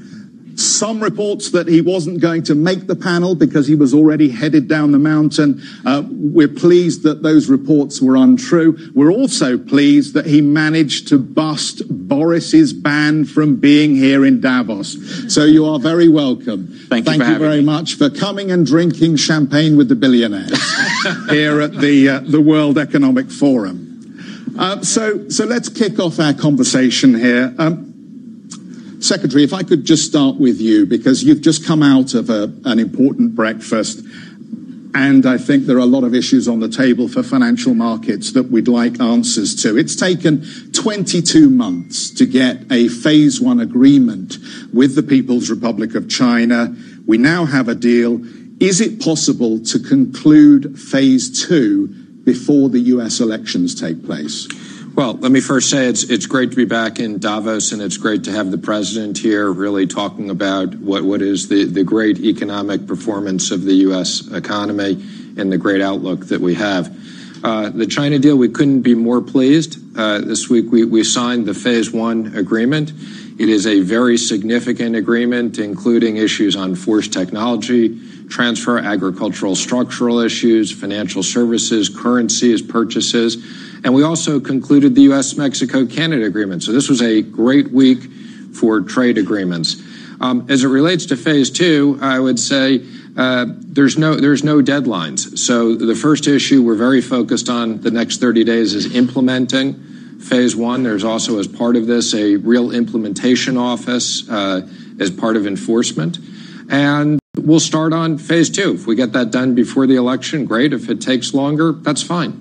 So 22 months is not a relevant number in terms of targets and agendas. I think we dealt with a lot of the important issues in Phase 1 and things that we've never dealt with before, and I think that gives us a great advance into Phase 2. But whether we get it done or not, I just think the combination of Phase 1 and the combination of the USMCA, and I know we're very much looking forward to a new trade agreement with the UK.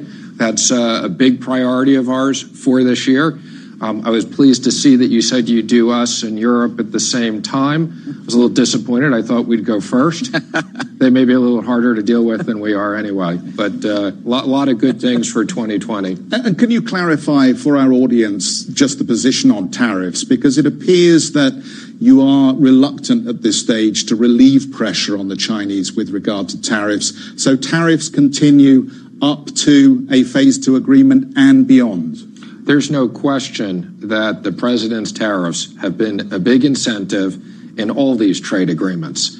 So whether you like tariffs or you don't like tariffs, we wouldn't have these trade agreements without either actual tariffs or the threats of tariffs. The president has said if we get all of Phase 2 done, he will remove the tariffs. We could easily have Phase 2A, 2B, 2C. It doesn't need to be a big bang, and we'll take tariffs along the way. So they're a big incentive for the Chinese to continue to negotiate to conclude various additional parts of the agreement. Managing Director, the consequence of this disagreement have been a reduction of over 11% worth of bilateral trade between the United States and China. But as we know, it's also had an impact on stalling global trade in some areas as well. How do you feel about the possibility or risk for the global economy that we have another decline in those trade relationships because they're negotiating? The two big boys in the room are fighting and the rest of the world takes the pain. It is very good that there is now truce and a pathway to peace. And it has been reflected in how the outlook for the world economy is presented today vis-a-vis a couple of months ago.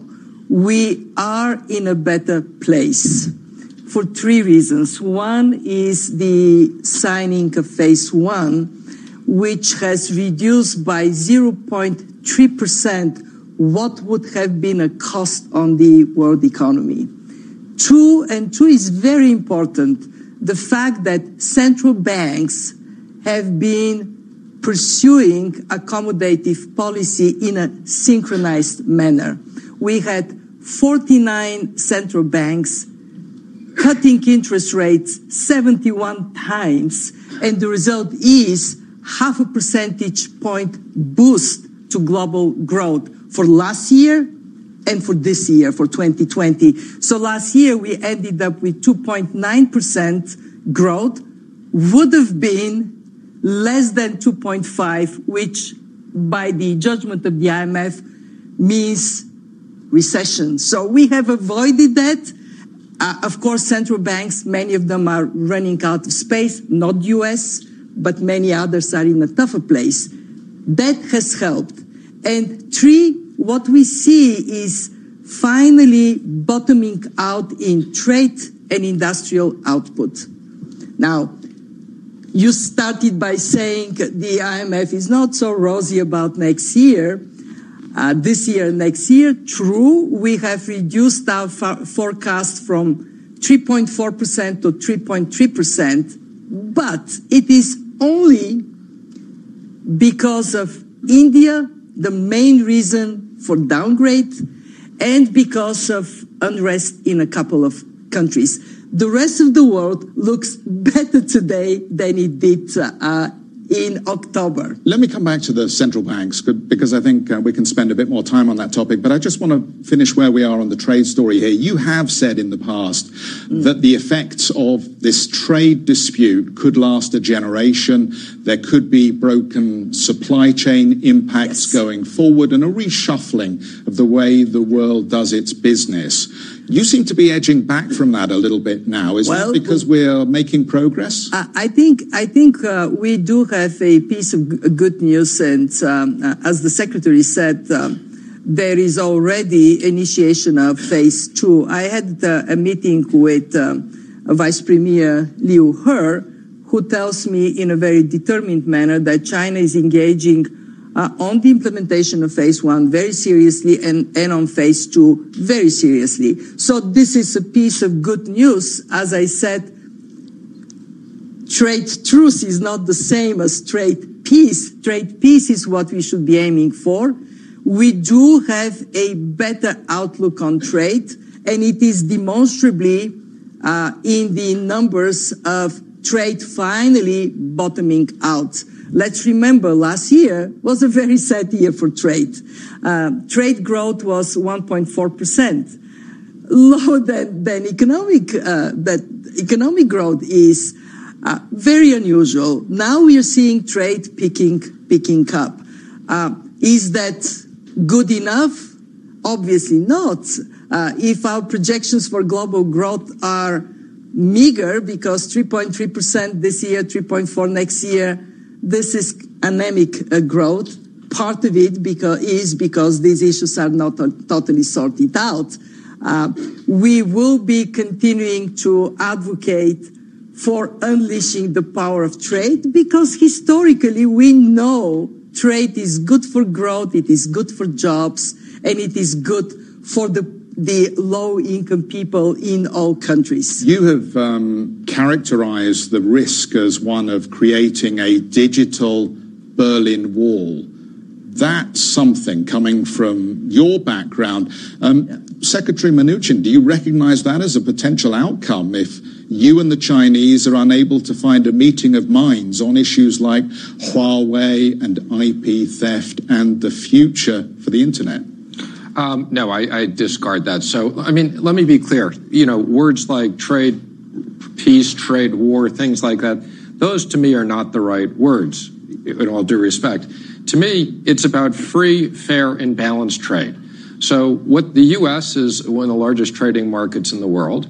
If we can get free and fair and balanced trade with China and our other partners, this is good for us, good for them. It's one of the single biggest opportunities for American workers, for American companies.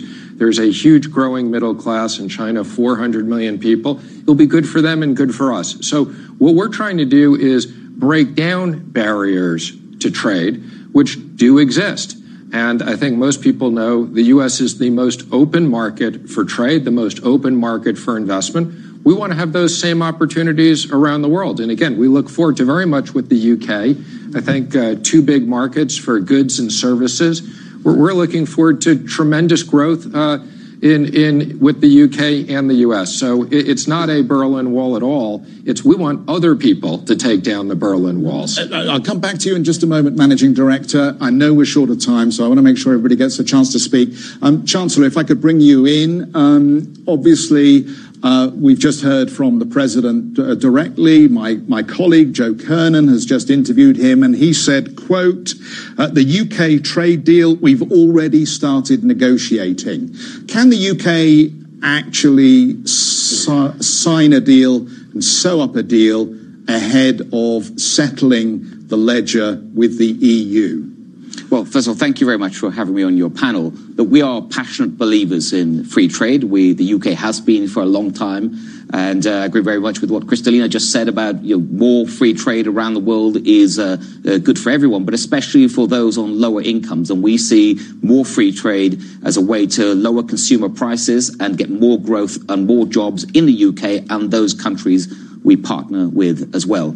And in terms of our sort of next steps on free trade, of course, one of the big ones is with our European friends and partners, getting that new comprehensive free trade agreement where the principles have been agreed, but there's still a lot of work to be done, and that's off to a good start. But also with the US, as the Secretary has said, the work, we've already started work, and we are working closely together, but that is a huge priority for us as well. I mean, having a free trade agreement between the sixth largest economy in the world and the largest economy in the world is going to benefit all our consumers in terms of jobs, prices. It's hugely important. So the timing was the question. Can it be done before you settle the account with the EU? I just spoke with the Vice President of Spain, who tells me that she met you recently, and you talked optimistically about your time frame. Most senior politicians in the EU seem to think that you're living on another planet when it comes to getting a comprehensive deal wrapped up before the end of the year. Could you take that question and also in terms of trade, our first priority is, of course, getting the agreement with the EU, because as we now leave, we'll be leaving in 9 days, with a deal, but of course still to do the trade agreement. And we've set a timetable. It's the end of this year, but it can absolutely be done. And I've had a number of discussions myself with my European colleagues, a number of them yesterday, for example, and there is a strong belief on both sides it can be done. Both sides recognize, of course, that it's a tight timetable. A lot needs to be put together in the time that we have, but it can be done, and it can be done for both goods, where we want to see free trade with zero tariffs, zero quotas, but also on services. Axel Weber, could you give us a business perspective here? How well received was phase one by the banking and the financial community? What impact already are you seeing in terms of the unleashing of animal spirits to take advantage of a Trump bump or a Boris bump, as it's so been described? Well, I think phase one deal was a welcome break for the markets. It's not a breakthrough, because phase two is going to be more important. So in a way, what we look at is basically what has been the impact of what is in the pipeline. And we expect a bit of an air pocket for U.S. growth in the first half of the year, largely because if you look at September tariffed imports, they're down 30%. There is a fading stimulus from, the very welcome tax policies that we've seen implemented by the Trump administration. The Fed has reacted to the disconnect between the policymakers and the market, so to say, and adjusted to what the markets have expected. The Fed's on standby rather than on hold, which is a subtle but important difference. And so the central banks have been coming to the rescue almost over every of the past downturns, including some financial market corrections where the central banks were nervous about financial stability issues, but actually there wasn't a real threat for the underlying economy. So where do we stand? I think this really, the whole trade universe is being renegotiated. And for me, what is important is that we don't lose the benefits of fair trade around the globe, that if we dial back global exchange of goods and services, which was a major force behind the surgence of growth over the last 10, 20 years, we're going to see some headwinds that will be more structural and long-term. So I think everyone is knowledgeable of that. In terms of the agreement, EU versus European Union, look, it's hardly a surprise after 3 years that the UK is leaving. This is not an issue where time is helpful. Actually, time pressure is helpful. And so I think keeping the time pressure on to get a deal is going to be important. In the autumn, you talked about there being an investor strike because of the combined issues of trade and Brexit. Is that strike over? I think for the UK, there's a lot of expectation that now the new government has the majority it needs, so whatever it negotiates in Brussels, it can get done at home, which was a big concern before. Direction is also clear, and that markets always suffer and have a hard time when direction is unclear and people are taking directional bets. This is much clearer. This is gradual. And I think the UK will get a new agreement with the European Union, but it's not going to be a status quo preserving agreement. It's a phase-out agreement. And for phase-out, one option is to phase it out in stages, and that's a likely option that you're going to take. You not move everything to the new world on the same point in time. And so I'm very optimistic that because it's in the interest of both parties to come to a conclusion, like it was for the US deal, that we will see a deal done. It might not really tick all the boxes for everyone, but it's largely reassured the market. And some of the investor strike for the UK, in my view, where people waited for the ultimate resolution, we're seeing that disappear. We're seeing investments being made in the UK. People are coming off the sideline. People are putting money at work again. And actually, that's going to be very good for the UK economy. Chancellor, briefly. I'm just going to add to that. We've seen a huge boost in investor confidence in the last few weeks because of the UK election result. And that result meant a removal of what you might call a double whammy of risk. There was the risk of effectively a Marxist agenda for government. That was the proposal from the Labour Party in the UK, probably the most anti-business sort of manifesto for government that's been seen in modern times. And that would have been a disaster for the British economy and disaster for working people in the UK. And that has been removed, and that's been a welcome boost for business, but also the certainty around Brexit.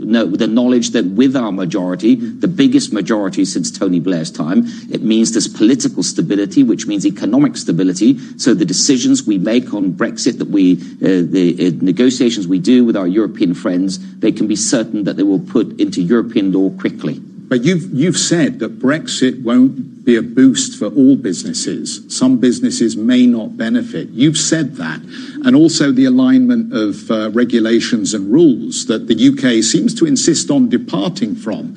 You've also implied that not everybody will benefit from that. So it's not a universal win, is it, for British business? What I've said is that Brexit will be a change. We've had this relationship with the EU, a lot of economic integration for over 40 years. And of course, as we leave, there's bound to be change. But we've also been clear that there's no point in leaving the EU and then sticking with all its rules and regulations forever. We're leaving the EU, which means we're leaving its single market, we're leaving its customs union. That does mean we will not be a rule taker. But at the same time, it's really important that it's understood that we are and will be one of the most pro-business governments the UK has ever seen, a government that believes passionately in the importance of business to generate the wealth that we need to pay for public services. That means low taxes, sensible regulation, free trade agreements, not just with the UK, but with the US and many others. And that's going to be, in the long term, that'll be a major boost to the UK economy. Secretary, if I can bring you back in here, one area I think where there is some disagreement, and let's see how this gets resolved. 22 months to do a trade deal with the Chinese, a conversation between President Trump and President Macron to get a volte-face on the French introduction of a digital tax. The UK says it's going to plough ahead with its own plan in April. Can they get a trade deal with you if they insist on introducing a digital tax in April? We'll be having some private conversations about that we don't need to have on TV. No, please do. Please do. I've made some comments on this already, and we'll be having some private conversations. And I'm sure the president and Boris will be speaking on it as well, as the president did with Macron. But this is a principled issue for you and for the American government, it seems. You just don't want foreign governments and countries imposing taxes on your digital industry willy-nilly. No, the willy-nilly is the important part. I think we've been pretty clear that we think that the digital tax is discriminatory in nature. There's an OECD process that we're participating in. International tax issues are very complicated. They take long times to look at. And, if people want to just arbitrarily put taxes on our digital companies, we'll consider arbitrarily putting taxes on car companies. So I take away from that if the tax is imposed in April, UK industry can expect some reciprocal tariffs. Is that a fair assessment? We're going to have some private conversations. I'm sure this will be worked out, if not at our level, between the Prime Minister and the President, who have an excellent relationship. But there's a very clear threat there, given what you just said about the European auto industry. Again, want to just be clear. I think this is an important issue that we'll deal with. But going back to, let me just say the more important stuff. Let's not get sidetracked on. Well, this is important for the markets. They will be worried. I don't think the markets are worried about this. I think the markets are very focused on two gigantic trade deals that the U.S. just did. Again, I think phase one is very, very important to the U.S. and to China. I think the USMCA is very important. And again, getting this trading relationship with the UK will be fabulous for us and for them. And, we'll also be having trade conversations with the EU. Those started yesterday in a bilat. That's going to be a focus of this year as well. So there's still a lot to do on the trade front. And by the way, I think we're going to see on the U.S. economy very positive impacts of this in 2020. Just for a moment, it's always interesting to bring in our Davos audience here. So let me just do this for a moment. If I could just, I think you're all very well aware of the issues on the table. If I could just get a hand vote on a universal digital tax. Does the room think it is a good idea for many of these American technology companies to pay a digital tax? Please put your hand up if you agree with that premise. Okay, I would say that's a minority of the room. I agree. Just to be clear, I agree. I was worried that you stacked the room, but I think that was a very fair vote. The super majority of people agree with us. I think you've got them worried. All this talk about taking people away for a little conversation in other places has got them a bit nervous. Put your hand up then if you don't think it's a good idea to see the imposition of this tax. Let's see how this one goes. I'm watching. I think you may have just carried it just slightly, but I wouldn't say there was a majority in the room for one way or the other. Managing Director, let me come back to you on this because you have really put a stake in the ground on this issue of taxes being paid properly in the appropriate circumstances. Share with us your view here. Is it ultimately necessary for there to be a digital tax universally rolled out with the support and the involvement of the OECD? Before I get there, just to say to the Secretary that this is what happens when you have a woman on a panel. We talk about peace. Now to go to your tax, to the tax issue. I agree with the Secretary that there is a process underway that is an encouraging process on the question of a digital tax. And it is, I think, much better for businesses to have predictability that what is going to be in place is going to be respected by everybody. We do believe that... Well, we're just going to take a moment out of Jeff's panel to recap on some of the quite extraordinary lines we've already heard. We've heard, of course, from Steve Mnuchin, the U.S. Treasury Secretary. He was very relaxed to start off with on the timing of a phase 2 deal. In answer to Jeff's questioning, he was saying, look, we could get a deal done before the U.S. election. We can get a deal done post the U.S. election. We are not troubled by a time frame dominated by the presidential election in the United States. He said there are a lot of good things to look forward to in 2020. He referred to the Mexico-Canada agreement and, of course, prospects potentially for talks leading to a UK deal. On the prospect of a UK deal, the UK Chancellor of the Exchequer, Sajid Javid, was asked, could deals happen concurrently? And yes, the US is very keen on starting negotiations with the US, but said, obviously, the priority is to seal a deal with the EU first. And very interesting to listen to Georgieva, who was saying also a trade truce is not a trade peace as well. But with that, we are now going to leave programming for the moment and go to Squawk Box, which begins right now. The global elite are here in Davos for the annual gathering of the World Economic Forum.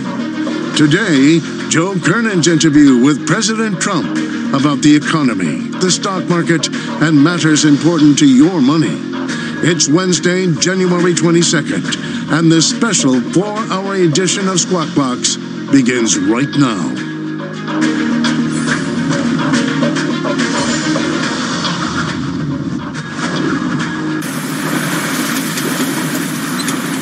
the helm and ignite your spirit of adventure with a Sunsail holiday. Relax on a skippered yacht from sunny St. Lucia to the nutmeg-scented shores of Grenada, or take charge with a bareboat charter along Dubrovnik's glittering coastline. With up to 20% off selected destinations, now is the time to book your Sunsail adventure. Sunsail. See the world differently.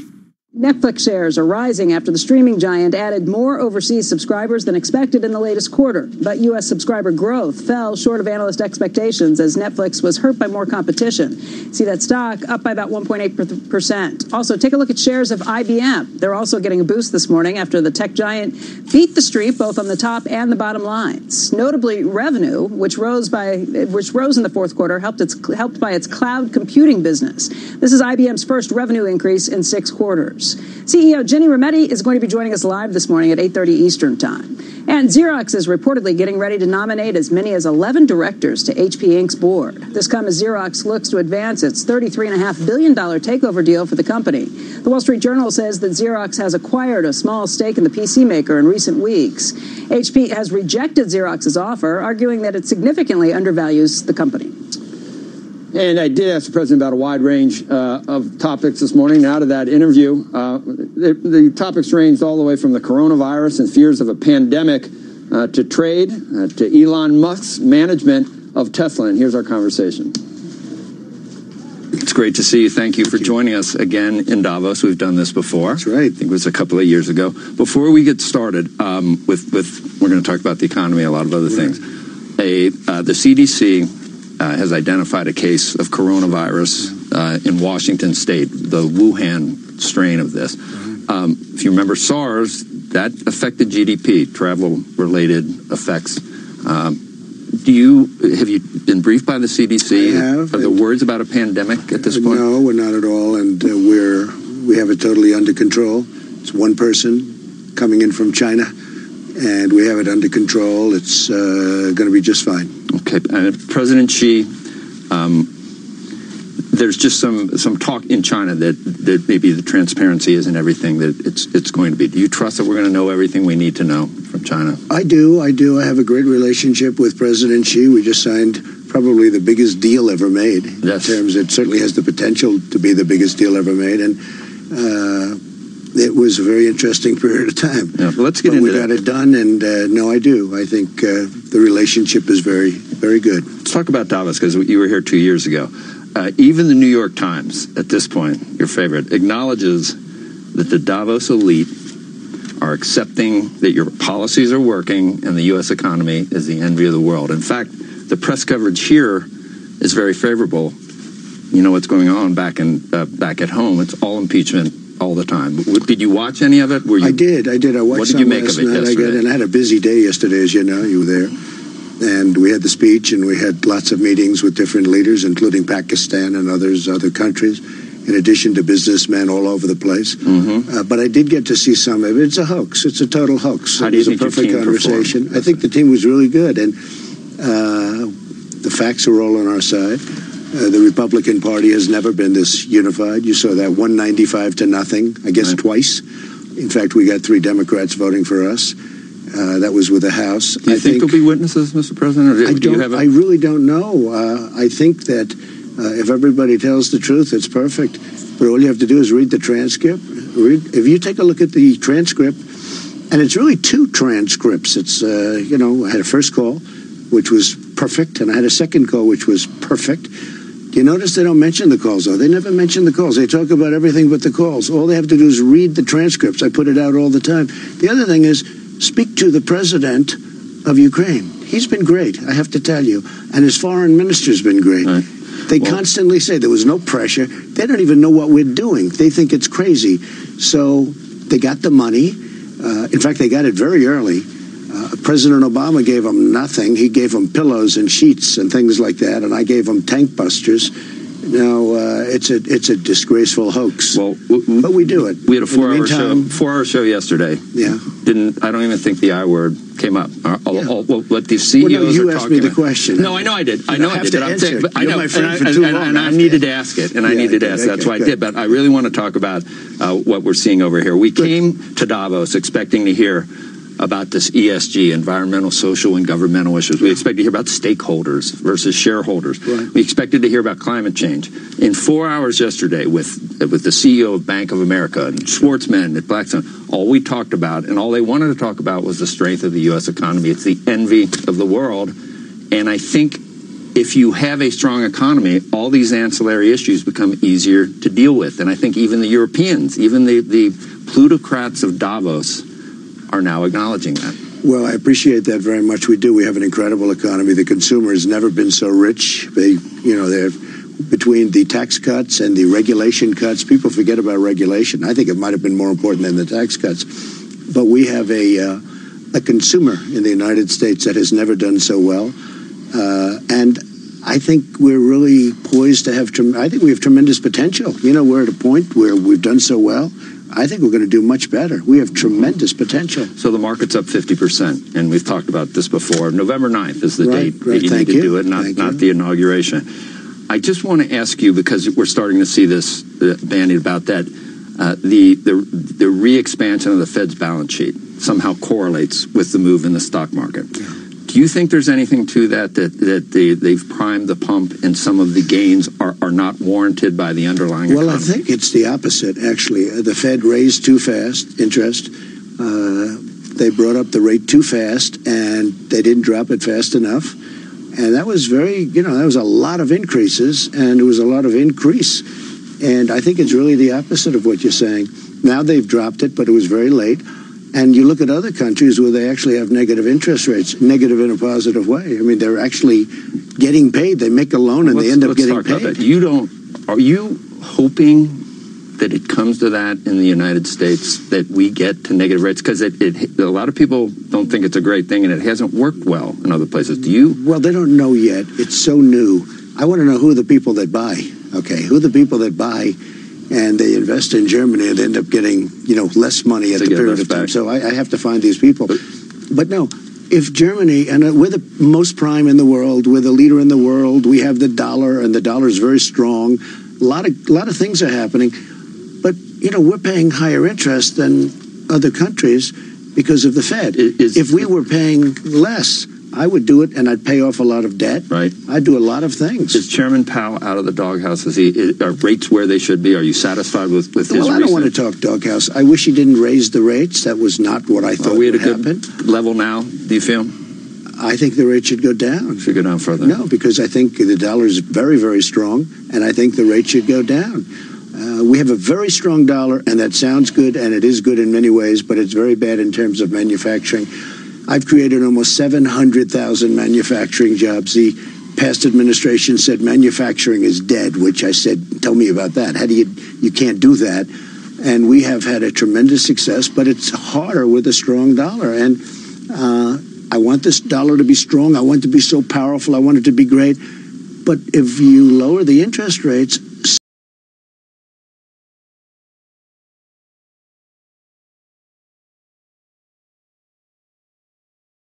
Right. And one of the things I do want to do is pay off debt.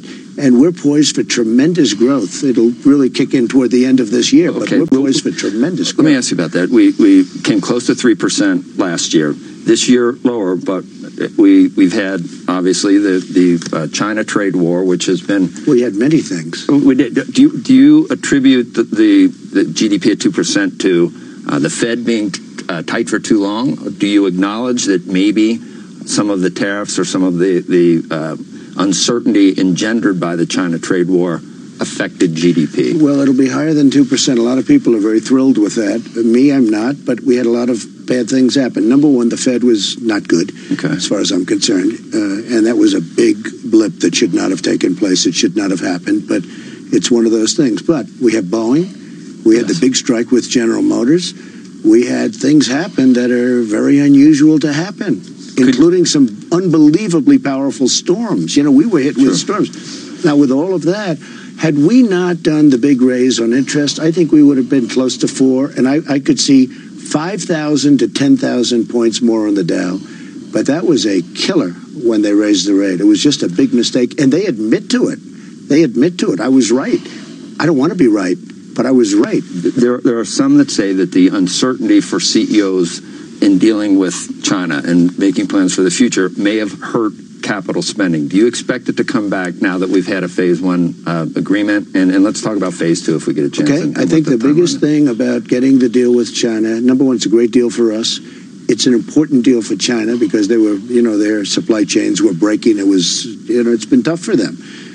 The best thing that happened is we have two countries that like each other again because it was getting pretty nasty. And, they have taken advantage of our country for 30 years, and I was not going to let it happen. And we've taken in billions and billions of dollars. The tariffs are still on, so I still have that negotiating chip. I have 25% tariffs on, and that's a great negotiating chip. And, yes, we're starting phase two very soon. But the relationship that we have now with China is probably better than it's ever been. The relationship I have with President Xi, President for life, okay? It's not bad. But the relationship I have with President Xi is I think extraordinary, considering he's for China, I'm for us. Right. But the deal is a phenomenal deal. We will take in $250 billion. They're going to be buying $250 billion, and it could go a lot higher than that. And real IP progress made with the IP theft and enforcement and watching and the tariffs stay on. I know I was watching you, and you were really surprised that so many of these other things, the intellectual property, so many of these other things were, I read the same were part of the deal. I heard this was just going to be ag buys. Yeah. And this is manufacturing. This is technology. This phase one is a massive deal.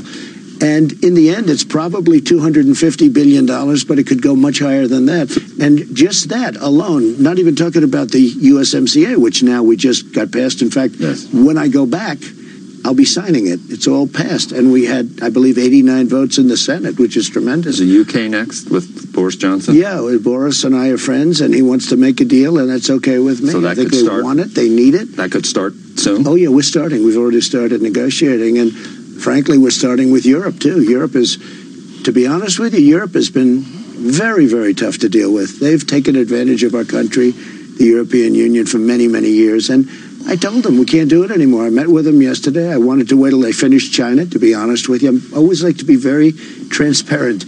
I wanted to wait till I finished China. I didn't want to go with China and Europe at the same time. Now China's done, and I met with the new head of the European Commission, who's terrific. And we had a great talk, but I said, look, if we don't get something, I'm going to have to take action, and the action will be a very high tariffs on their cars and other things that come into our country. Now, saying that, I don't want your audience to get nervous. They're going to make a deal because they have to. They have to. They have no choice. But we've had a tremendous deficit for many, many years, over $150 billion with Europe. And they are, frankly, Jean-Claude was a friend of mine, but he was impossible to deal with. And I think it's going to be a lot better for Boris now, too. You couldn't make a deal. It was very hard to make a deal. Now, I never played my cards because I didn't want to do that again while I was doing China. I wanted to do China first. I wanted to do Mexico and Canada first. But now they're all done. And now what we do is we are going to do Europe. And I had a very good conversation. And I would be very surprised if I had to implement the tariffs. We had one of your guys, the NEC director, Lawrence Kudlow, on yesterday. We asked him about deficits, and we asked him, we acknowledge that you wanted to rebuild the defense industry, and you had to agree to certain things with the Democrats. In the second term, will you look Big at... focus. Will you look at... do you need to raise taxes, or do you need to cut spending? We're going to actually probably lower taxes, if you want to know the truth. If you take a look at what we've done, we've cut taxes in half. And we've taken in more revenue substantially than we did when the taxes were high. Nobody can even believe it, but we take in more revenue with the big tax cut. I mean, you were paying really 41%, and we brought it down to 21%, and it's sort of lower than that. That will be a priority. Oh, absolutely. And one of the reasons I'd like to see the interest rates lowered, frankly, is because I'd like to refinance the debt and pay off the debt. And we're going to have tremendous growth. Joe, when you have all of these trade deals that I've made, don't forget, I made a $40 billion deal with Japan. I made a massive deal with South Korea. Nobody even knows what the number is, but, it's a horrible deal. Now it's a great deal. And then you add Mexico, you add China, you add Canada, you add all of these other countries. And we have about 10 countries that we're dealing with. These deals were horrible. In many cases, we didn't even have a deal. They just came in here and took advantage of our country. So we have massive potential, massive growth. And you'll see that toward the middle to the end of next year. I'm going to go through like 10 things. Yeah. If there is a second term, do you have a preference for an opponent? I came up with the 3 Bs, Biden, Bernie, and Bloomberg. All very different. Yeah, Vinnie Mike is spending a lot of money. It's got no chance. But he's got a tremendous... he used to be a friend of mine until I ran for politics. And then he went a little off. You should see some of the nice things he said about me before I ran. I like the nicest. But he had to deal with Hillary Clinton that he was going to become Secretary of State. It was very simple. People know that. And it wasn't going to happen. It was going to go to Terry McAuliffe. I mean, so they were playing with Michael. And it's too bad. But he's spending a fortune. He's making a lot of broadcasters wealthy. And he's getting nowhere. His ratings are terrible. You look at his numbers. I don't know if Joe's going to limp across the line, but I watch him. I watch him speaking. He can't put together a sentence, but it could be him, and it could be Crazy Bernie. I don't know who it's going to be. Whoever it is, I'm ready. I just want to ask you some rapid-fire questions, just to get your comments. So Boeing, yesterday the news, and it hit the Dow yesterday, and the news is the summer, perhaps, before we see the very disappointing company. This is one of the great companies of the world, let's say, as of a year ago, and then all of a sudden things happened. I am so disappointed about it. Had a tremendous impact. When you talk about growth, it's so big that some people say it's more than 0.5 point of GDP. So Boeing, big disappointment to me. Big disappointment. Yeah. Apple, what do you think? Your friend? I like them a lot. Yeah. I think we should do some encryption. I think we should start finding some of the bad people out there that we can do with Apple. I think it's very important. Frankly, I've helped them a lot. I've given them waivers because I want them. It's a great company, but it made a big difference. And, they compete against Samsung, mostly Samsung. I guess that would be their number one competitor. That's from South Korea. It's not fair because we have a trade deal with South Korea, so Samsung would get the no waiver, and they would have to pay tariffs.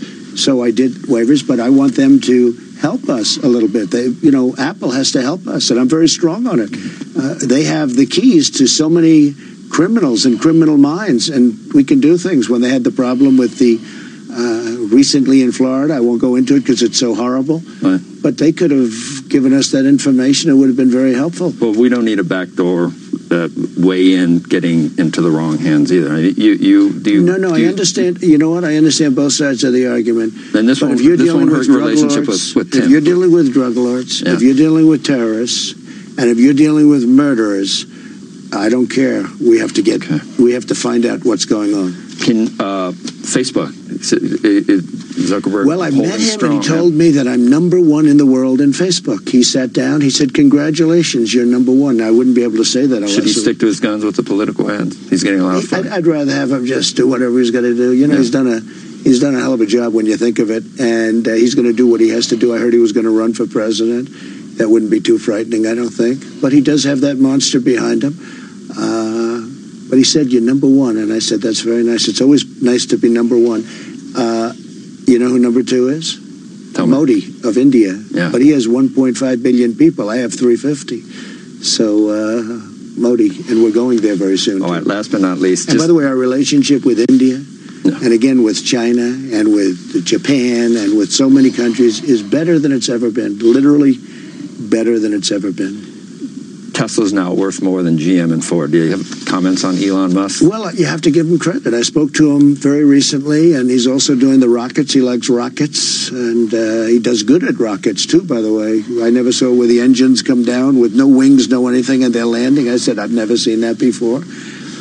And I was worried about him because he's one of our great geniuses, and we have to protect our genius. We have to protect Thomas Edison, and we have to protect all of these people that came up with originally the light bulb and the wheel and all of these things. And he's one of our very smart people, and we want to cherish those people. That's very important. But he's done a very good job. Shocking how well, how it's come so fast. I mean, you go back a year, and they were talking about the end of the company, and now all of a sudden they're talking about these great things. He's going to be building a very big plant in the United States. He has to, because we help him, so he has to help us. Do I dare? One last question. Go ahead. Entitlements ever be on your plate? At some point they will be. We have tremendous growth. We're going to have tremendous growth. This next year, it'll be toward the end of the year. The growth is going to be incredible. And at the right time, we will take a look at that. You know, that's actually the easiest of all things, if you look, because it's such a big You're willing to do some of the things that you said you wouldn't do in the past, though, in terms of Medicare. We're going to look. We also have assets that we never had. I mean, we never had growth like this. We never had a consumer that was taken in through different means over $10,000 a family. We never had the kind of things that we have. Look, our country is the hottest in the world. We have the hottest economy in the world. We have the best unemployment numbers we've ever had. African American, Asian American, Hispanics are doing so incredibly, best they've ever done. Black, best they've ever done. African American, the numbers are incredible. The poverty numbers, the unemployment and the employment. There is a difference actually, but the unemployment and employment numbers for African Americans are the best we've ever had. You know, we just came up with a chart, and it was a very important number to me. African American youth has the highest by far unemployment, the best unemployment numbers that they've ever had, and the best employment numbers. Right now we have almost 160 million people working in the United States, and we've never even been close to that, Joe. All right. Safe travels on your way back. Thank you once again for meeting with us. Thank you very much. Thank you. Appreciate it. Great job.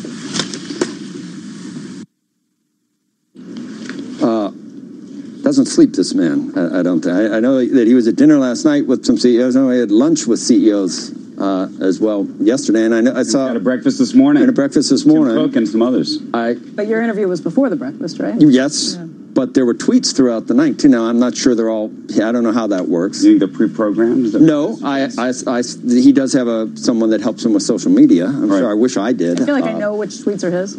Maybe you do. For the most part. Maybe you do, but I think he does. There was quite a few tweets last night, but I'm not sure he gets a lot of sleep a lot of times. You covered a lot of ground with him today in this interview. I think it's kind of remarkable. I was trying to keep track of the different topics as you were going through it, but let's just focus on some of the business issues. I got a lot done in 7 minutes. I think it was a little longer than 7 minutes. It's 22. A little longer than 7. Yeah. Look, the economy and so many things, we've heard about some of those issues from him, but very interesting where you talked to him about Chairman Powell. Is he out of the doghouse yet?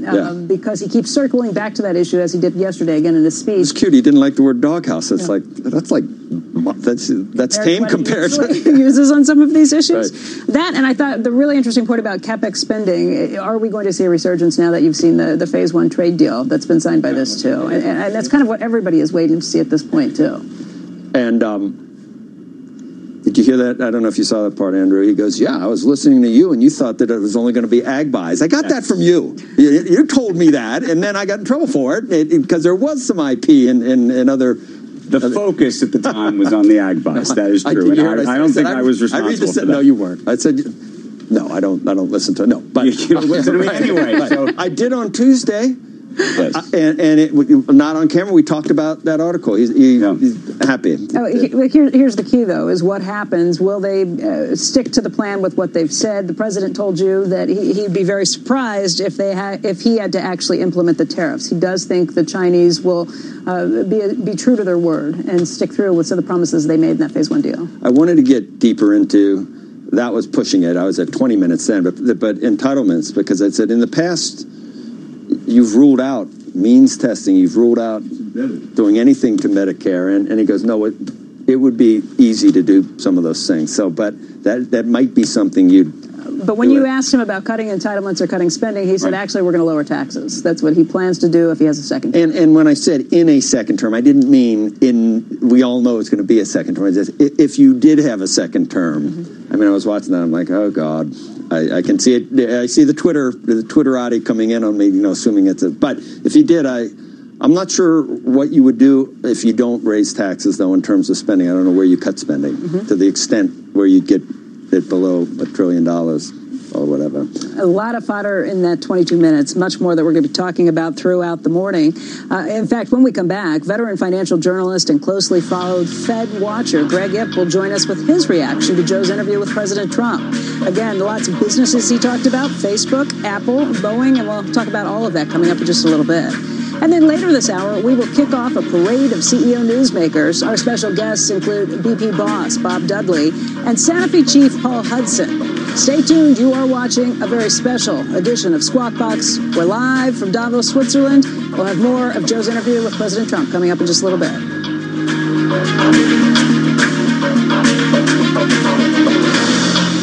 Hi, Phil Swift here. People. Boredom, fitness enemy number one. So don't just run. Run. Mix it up. Skip. Run. Skip. Run. Give yourself a lift. Mix it up. Lift. Mix it up. Run. Lift. Splash. Skip. Lift. Run. It's crunch time. Skip. Mix it up. Run. Mix it. Add a boxing class. Skip. Run. Splash. Skip. Run. Mix it up at Virgin Active and get stronger, fitter, faster. Join now for 12 months and pay nothing until March. T's and C's apply. Run. Mix it up. Skip. Mix it. Run. Mix it. Right, I've got the phone bill here. Lucy's school friends, 3 hours. Dan, 5 gig on mobile games. And who was on the phone to my brother until 3 a.m.? Nigel, I think we need to talk. Get control of your finances. Don't miss the Sun's money-saving series. 5 tip-filled pullouts to help you manage your money. Pick up the Sun today. Keys. Check. Phone. Check. 70s playlist downloaded. Check. Nice. There's one more thing you should check before you leave. Your travel. There's a new cycleway under construction between Kensington Olympia and Brentford Town Centre, so expect delays due to lane closures at the junction of Kew Bridge Road and Chiswick High Road. Plan ahead at tfl.gov.uk. To the Mayor of London and TfL, every journey matters. On a TUI tour, our English-speaking local guides will take you off the tourist trail. They won't just help you find the perfect souvenir, they'll show you how to make it. Choose from over 70 unforgettable tours worldwide. From tranquil temples in India to sunrise safaris in South Africa, on a TUI tour, we cross the T's, dot the I's, and put you in the middle. Book now and enjoy up to £200 off per booking. Booking T's and C's and minimum spend applies. Selected holidays only. At all protected. Smart Sports Wagering Talk is now on TuneIn. This is Brett Musburger. The Better Network is now on TuneIn. Search BETR. Be better informed. Be better prepared. And remember, cash and tickets is what it's all about. Coming up when we return, President Trump speaking out on the economy, the Fed, and hear what he told Joe earlier this morning. All straight ahead live from Davos. And then later this morning, you don't want to miss our lineup of corporate power players. We've got a huge lineup, including the CEOs of Uber, JP Morgan, Morgan Stanley, IBM, and Coca-Cola. Stay tuned. You're watching a special edition of Squawk Box live from Davos, Switzerland.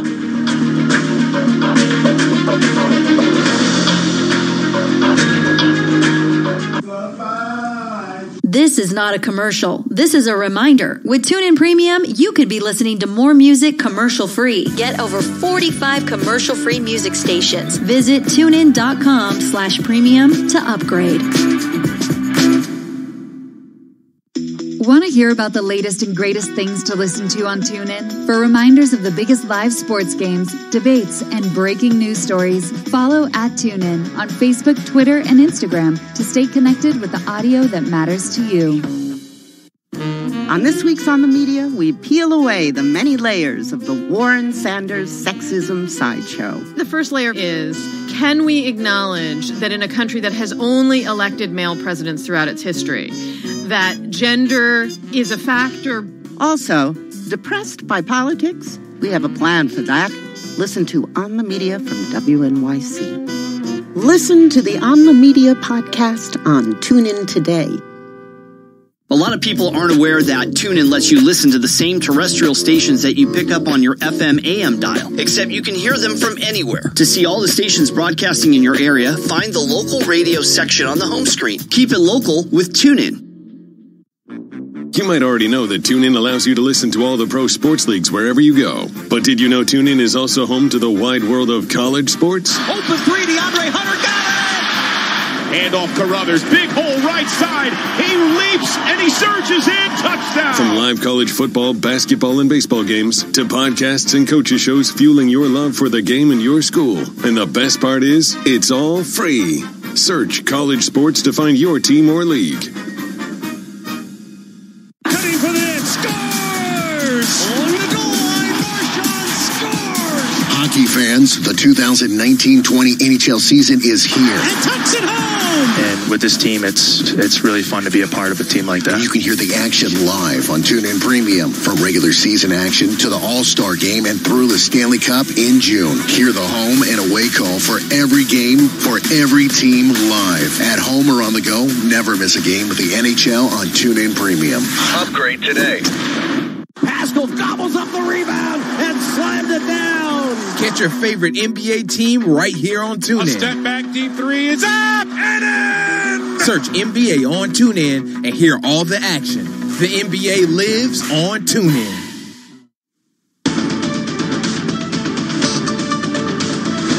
Had we not done the big raise on interest, I think we would have been close to 4, and I could see 5,000 to 10,000 points more on the Dow. But that was a killer when they raised the rate. It was just a big mistake, and they admit to it. They admit to it. I was right. I don't want to be right, but I was right. That's, we know that. That was President Trump speaking with me earlier this morning. May not know me, you probably know him. For more on the president's take on the economy, we're joined by Greg Ip, Wall Street Journal chief economics commentator.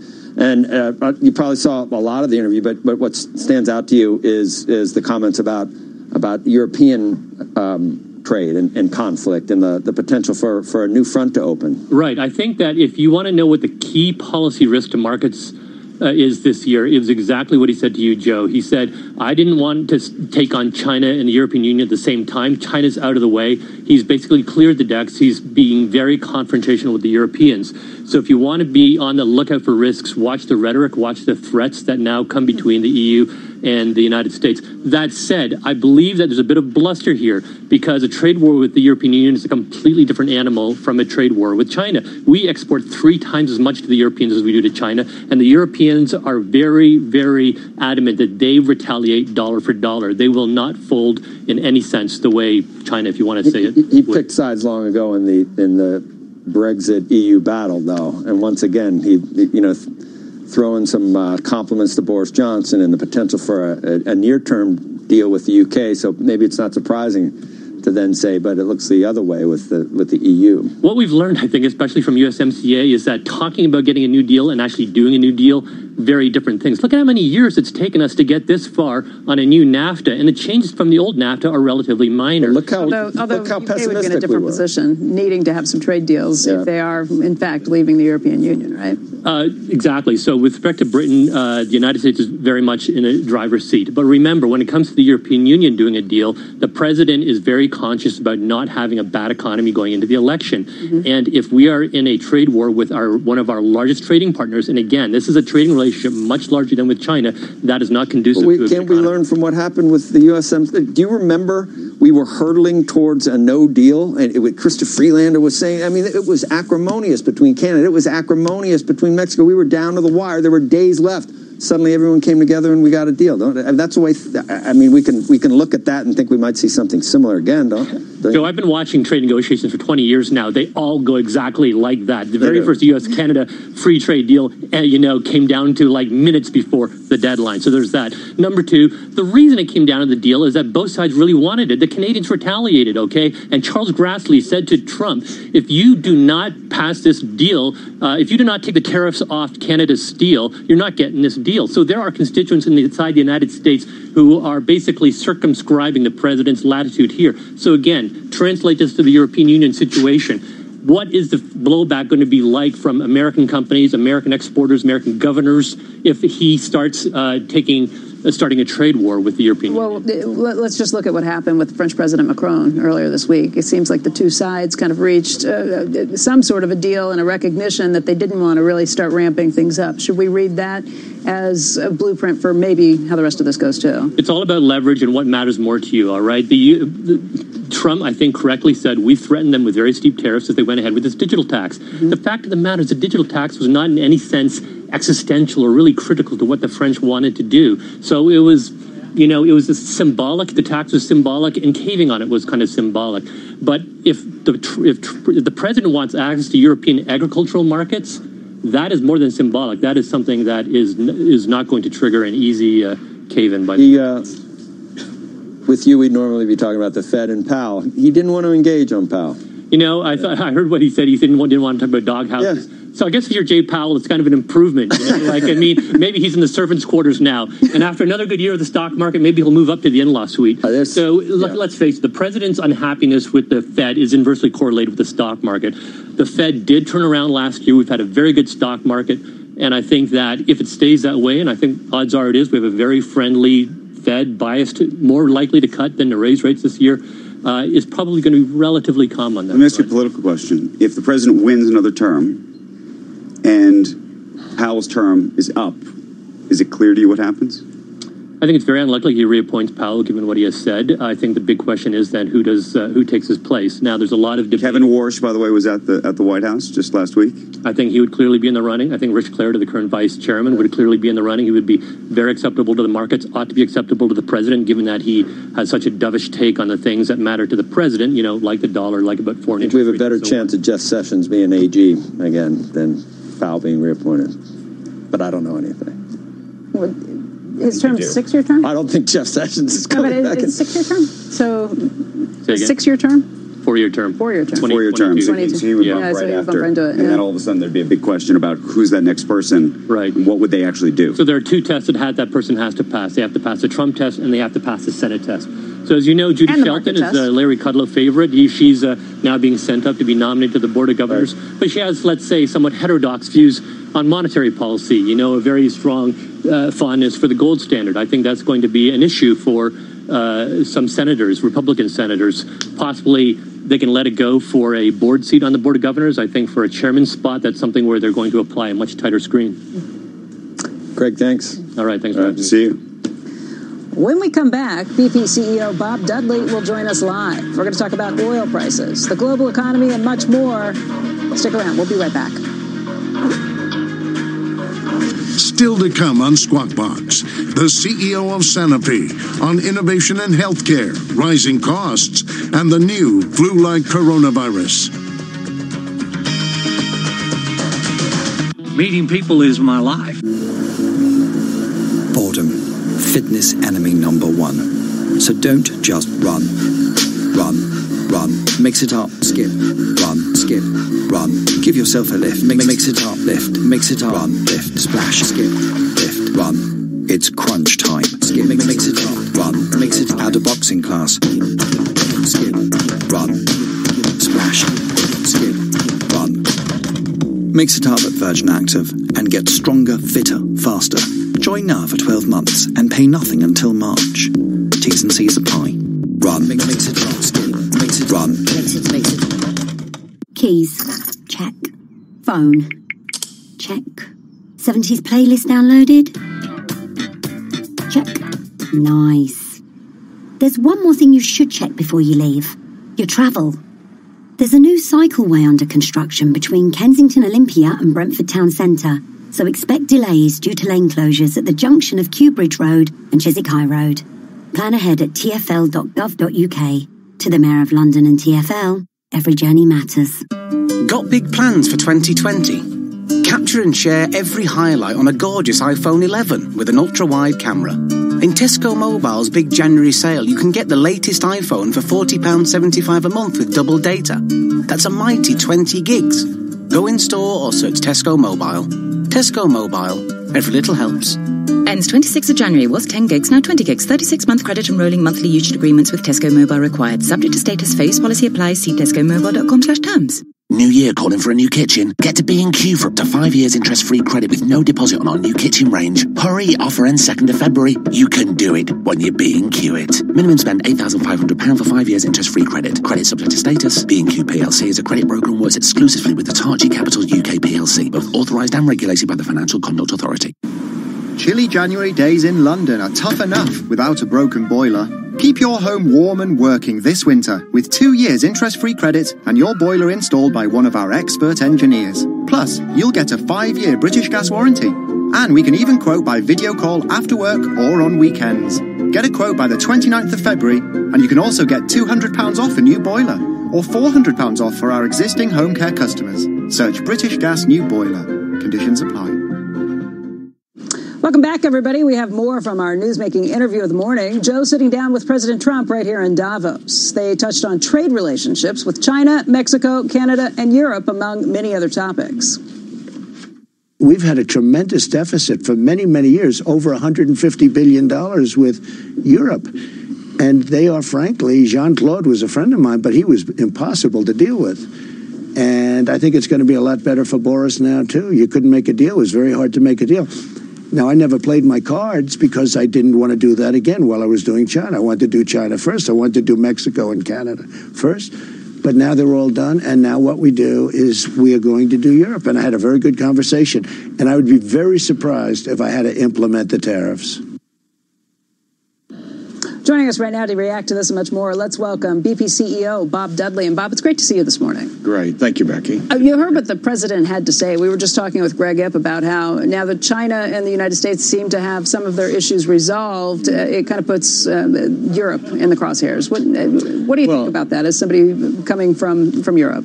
Well, I think it gives the U.S. and Europe now time because, like you said, the focus was on China and North America before that. So I think the door sounds wide open for the U.K. to talk to Britain. And yesterday, the European president said all efforts in Britain or in the EU to get a deal done with Britain by the end of the year. So this seems to be moving fast. Things have moved a lot fast since December. Well, let's talk about your tenure at BP and your time, because you only have a couple of weeks left before you're stepping down as CEO. It's been almost 10 years. That's right, yeah. It's been a tumultuous time. You were there at the very beginning of your tenure. You had to deal with the Deepwater Horizon oil spill. And then in the middle of your tenure, you had to deal with a historic drop in oil prices, going from over $100 a barrel down to $30 a barrel. What do you think caused all of those issues in terms of oil prices? And do you think the same issues are going to be there for the next decade when it comes to big oil? Well, I think in terms of oil prices, the fact that the U.S. is now the largest oil producer has created a dampening effect on oil prices. So I don't think the volatility will happen like it has happened in decades before. It is quite a game changer for the U.S. to be such a big energy producer. So I don't think that will happen again. There'll always be volatility. And I think the OPEC Plus plays a little bit of a dampener as well on this. And I think the oil markets are sort of healthy, good for consumers and good for producers as well. It's in that range where the pain isn't too great on either side. And, of course, oil going forward, lots of question marks about it and peak oil as well. So we're in the beginning we're already well into, but an accelerating energy transition as well. But the U.S. is quite well positioned in terms of all forms of energy going forward. Curious, as the leader of a fossil fuel company, what you made of Larry Fink's letter last week.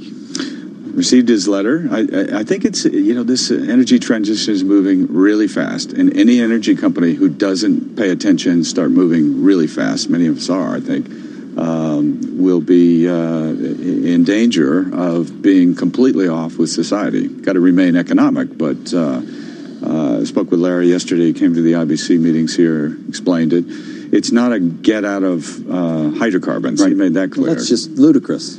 Well, that's right. The world does need a lot of hydrocarbons going forward. It needs all forms of energy. The world needs less emissions, but more energy. It's going to take all kinds. Do you think, you saw also what Microsoft did last week? Yes. Do you think you're going to start seeing that from big companies with big balance sheets that can afford to do that? Because I assume, by the way, if you're a smaller company, you probably can't.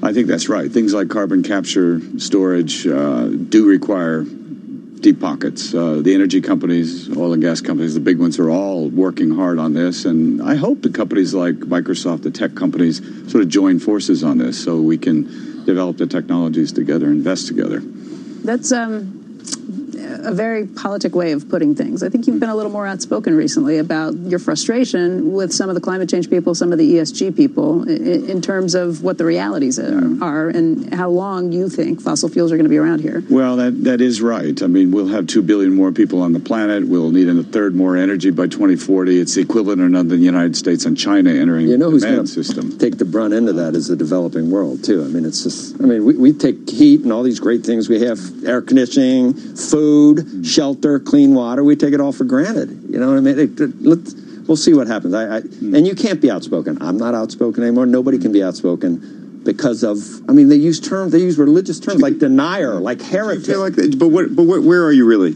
Where he can't tell you where he is. Can you tell? No. Can you tell? Do you feel like you can't say where you really are? Sometimes you can't. It's such a simplified world. The backlash is quite strong. The reality is, it's probably 17-year-old dropouts. Well, I would say a Northern European view, East Coast, West Coast view in the United States is very different as you spend time like I do in places like India and Indonesia and Africa. There's just two different views on this. And some people don't have enough electricity to keep the refrigerator running in the village for some medicine. No clean water. Got to walk for 4 hours to and from to get some clean water for their family. No pipes, no toilets. I'll tell you a story, just something that fascinated me. It was in India in December. The energy minister told me most people cook food with wood, cow dung, coal.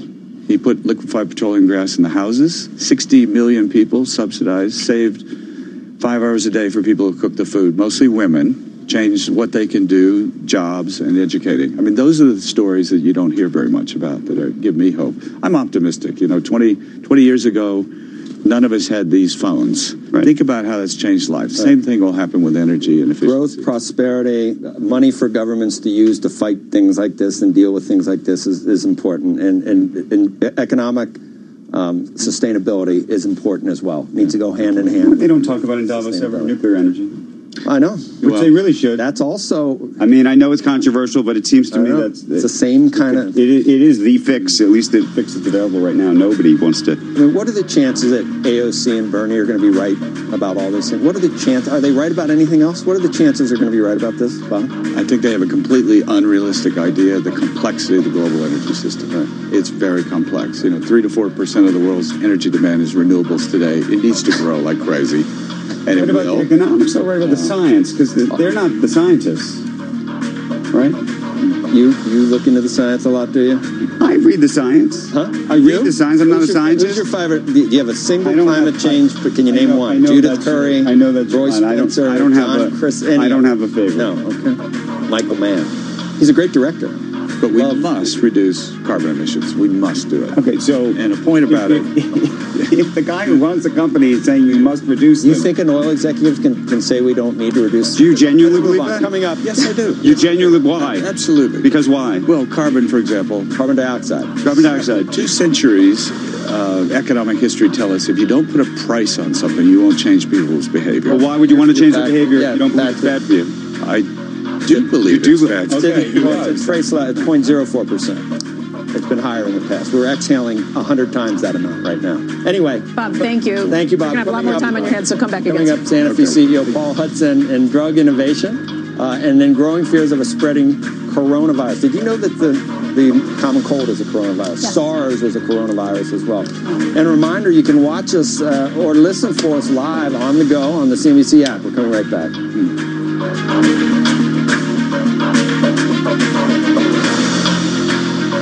Reincarnation. Take the helm and ignite your spirit of adventure with a Sunsail holiday. Relax on a skippered yacht from sunny St. Lucia to the nutmeg-scented shores of Grenada. Or take charge with a bareboat charter along Dubrovnik's glittering coastline. With up to 20% off selected destinations, now is the time to book your Sunsail adventure. Sunsail. See the world differently. The Sky Broadband sale ends soon. Get a massive 30% off superfast broadband and anytime calls. It's now just £25 a month for 18 months, so you can stream, share, play or tweet in the living room, bedroom, hey, any room you like. It's usually £37 a month, but now it's just £25 a month for 18 months plus $19.95 setup. So what are you waiting for? Offer ends 6th of Feb. Visit sky.com today. Sky Fibre network areas. Speeds vary by location. Prices may change during contract. Terms apply. Want to kit out your new kitchen for less? Get to B&Q. We've 20% off all kitchen sinks, taps and appliances when you spend £2,500 on a beautifully designed and affordable good home kitchen. Hurry, offer ends 2nd of February. You can do it when you B&Q it. In-store orders only, maximum 10 appliances, excludes clearance, see DIY.com. Today is your day. Visualize your goals. Grab the bull of opportunity by the horns of ambition, because there's 2 yous in future. Which do you want to be? Or leave the motivation to Vitality. With our life insurance, you could save up to 40% on a Garmin fitness watch. for a little nudge to exercise a bit more. Now that's real motivation. Search Vitality Garmin. Life's better with Vitality. Variable discount. Postage and packaging terms and conditions apply. Like what you're listening to? Want to make getting back to it easier? Use the favorite button to keep track of the stations and podcasts you love on TuneIn. Just tap or click the heart icon to add it to your favorites. Then find all your go-to audio under the favorites tab. Pretty easy, right? Be better informed, be better prepared. The Better Network is on TuneIn. This is Brent Musburger. Search BETR and start hanging out with me and my guys in the desert weekday afternoons. The Better Network is now on TuneIn. Coming up live on Squawk Box here in Davos, Switzerland, we got a lot to discuss with the CEO of Sanofi, including drug prices, innovation, and the spreading coronavirus. He's going to join us live with the latest. And you are watching Squawk Box live from Davos, Switzerland. What a beautiful shot that is. We're back in just a moment.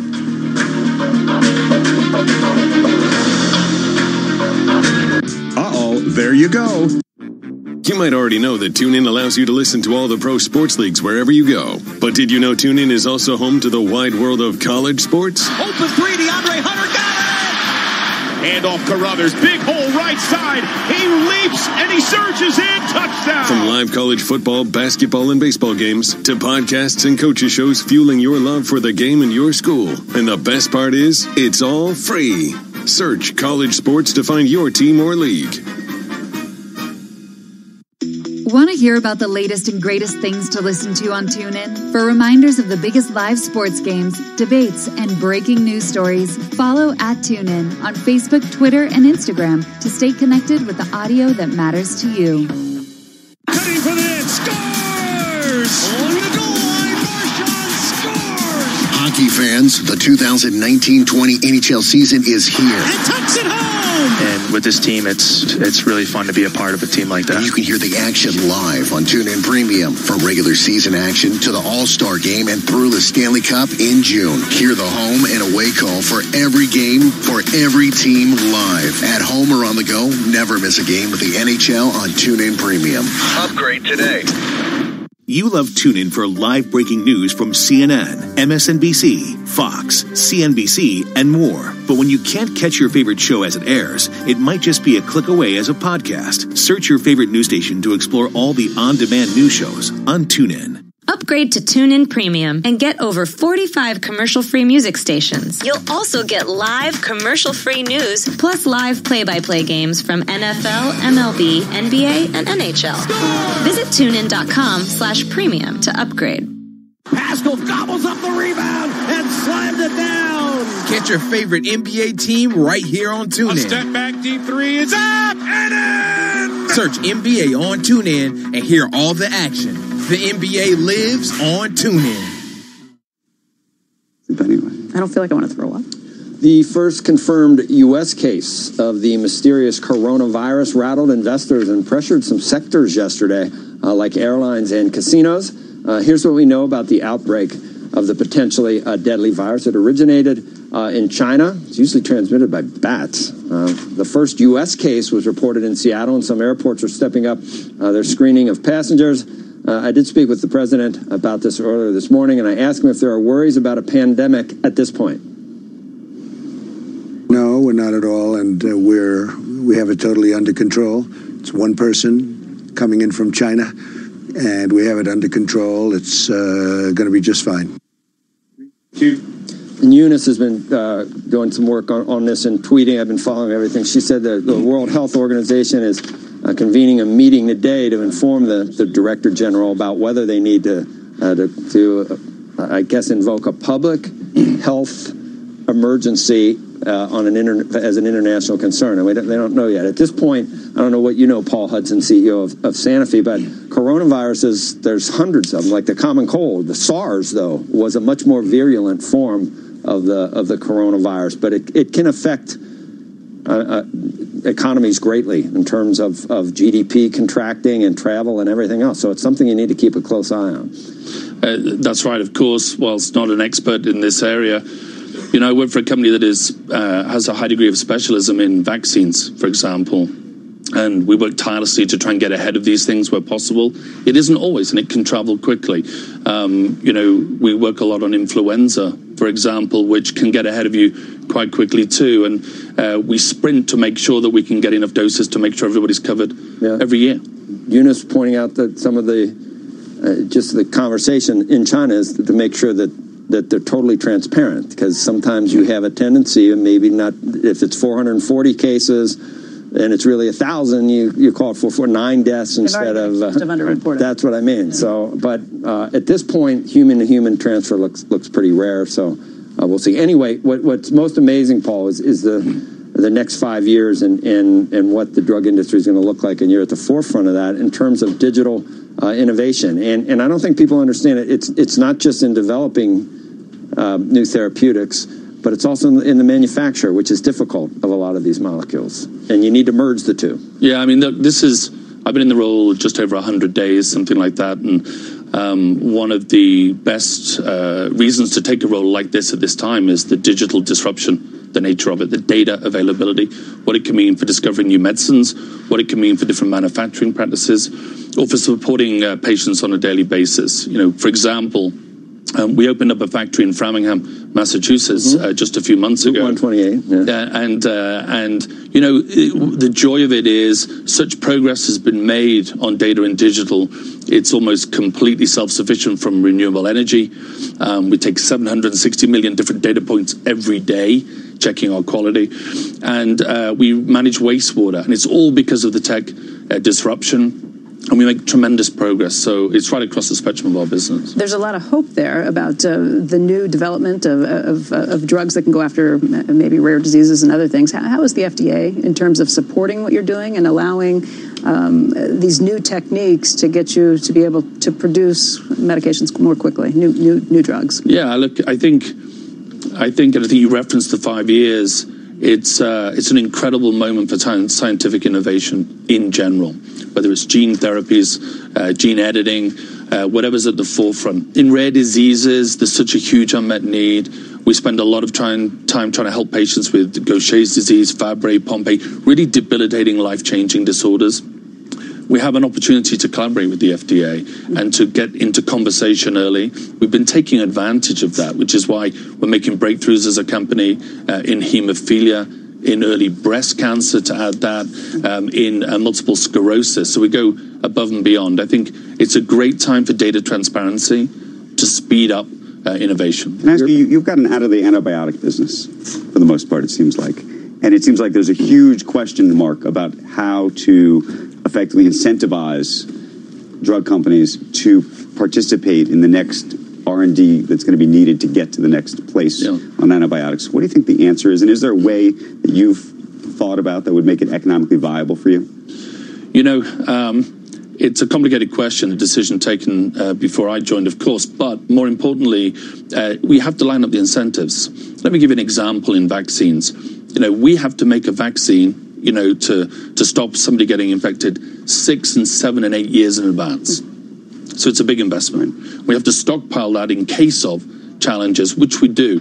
But often we're asked to get much lower in terms of our prices, and it's very difficult to reconcile the two things.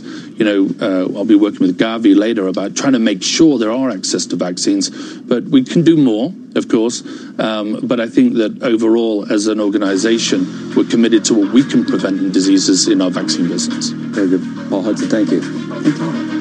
When we come back, we've got much more of Joe's newsmaking interview with President Trump. Plus, a big hour ahead with the CEOs of Uber and Palo Alto Networks. Stay tuned. You are watching Squawk Box live from Davos, Switzerland. Feeling sluggish or weighed down? Take the helm and ignite your spirit of adventure with a Sunsail holiday. Relax on a skippered yacht from sunny St. Lucia to the nutmeg-scented shores of Grenada. Or take charge with a bareboat charter along Dubrovnik's glittering coastline. With up to 20% off selected destinations, now is the time to book your Sunsail adventure. Sunsail. See the world differently. Boredom. Fitness enemy number one. So don't just run. Run. run, mix it up, skip, run, skip, run. Give yourself a lift, mix it up, lift, mix it up, run, lift, splash, skip, lift, run. It's crunch time, skip, mix it up, run, mix it out of boxing class, skip, run, splash, skip, run. Mix it up at Virgin Active and get stronger, fitter, faster. Join now for 12 months and pay nothing until March. T's and C's apply. Run, mix it up, skip, mix it, run. Mix it. The Grand DFS sale featuring Wallace. Hello? And Gromit. Well, say hello, lad. Every sofa is made to order. By a speedy Sofa-matic machine? By hand. Oh, suit yourself. So you can have your sofa exactly how you want it. Made of cheese? Not that exactly. Oh, probably a good thing, eh, Gromit? It'd be gone in a jiffy. The Grand DFS sale is now on. How about a cushion made of cheese? Or a footstool? At TUI, we're spreading sunshine early by giving away hundreds of thousands of free kids' places. So you can holiday with the little ones for less. Book today and spread the cost with £0 deposit when you pay with direct debit. From splash parks to swimming lessons. At TUI, we cross the T's, dot the I's, and put you in the middle. Direct debit on web bookings only. Free kids' places subject to limited availability. One free child place per 2 full paying adults. Booking T's and C's apply at All Protected. Global business leaders are here in Davos for the World Economic Forum. This hour, the CEO of Uber on the company's growth, its path to profitability, and the challenges ahead. This is a special edition of Squawk Box in Davos.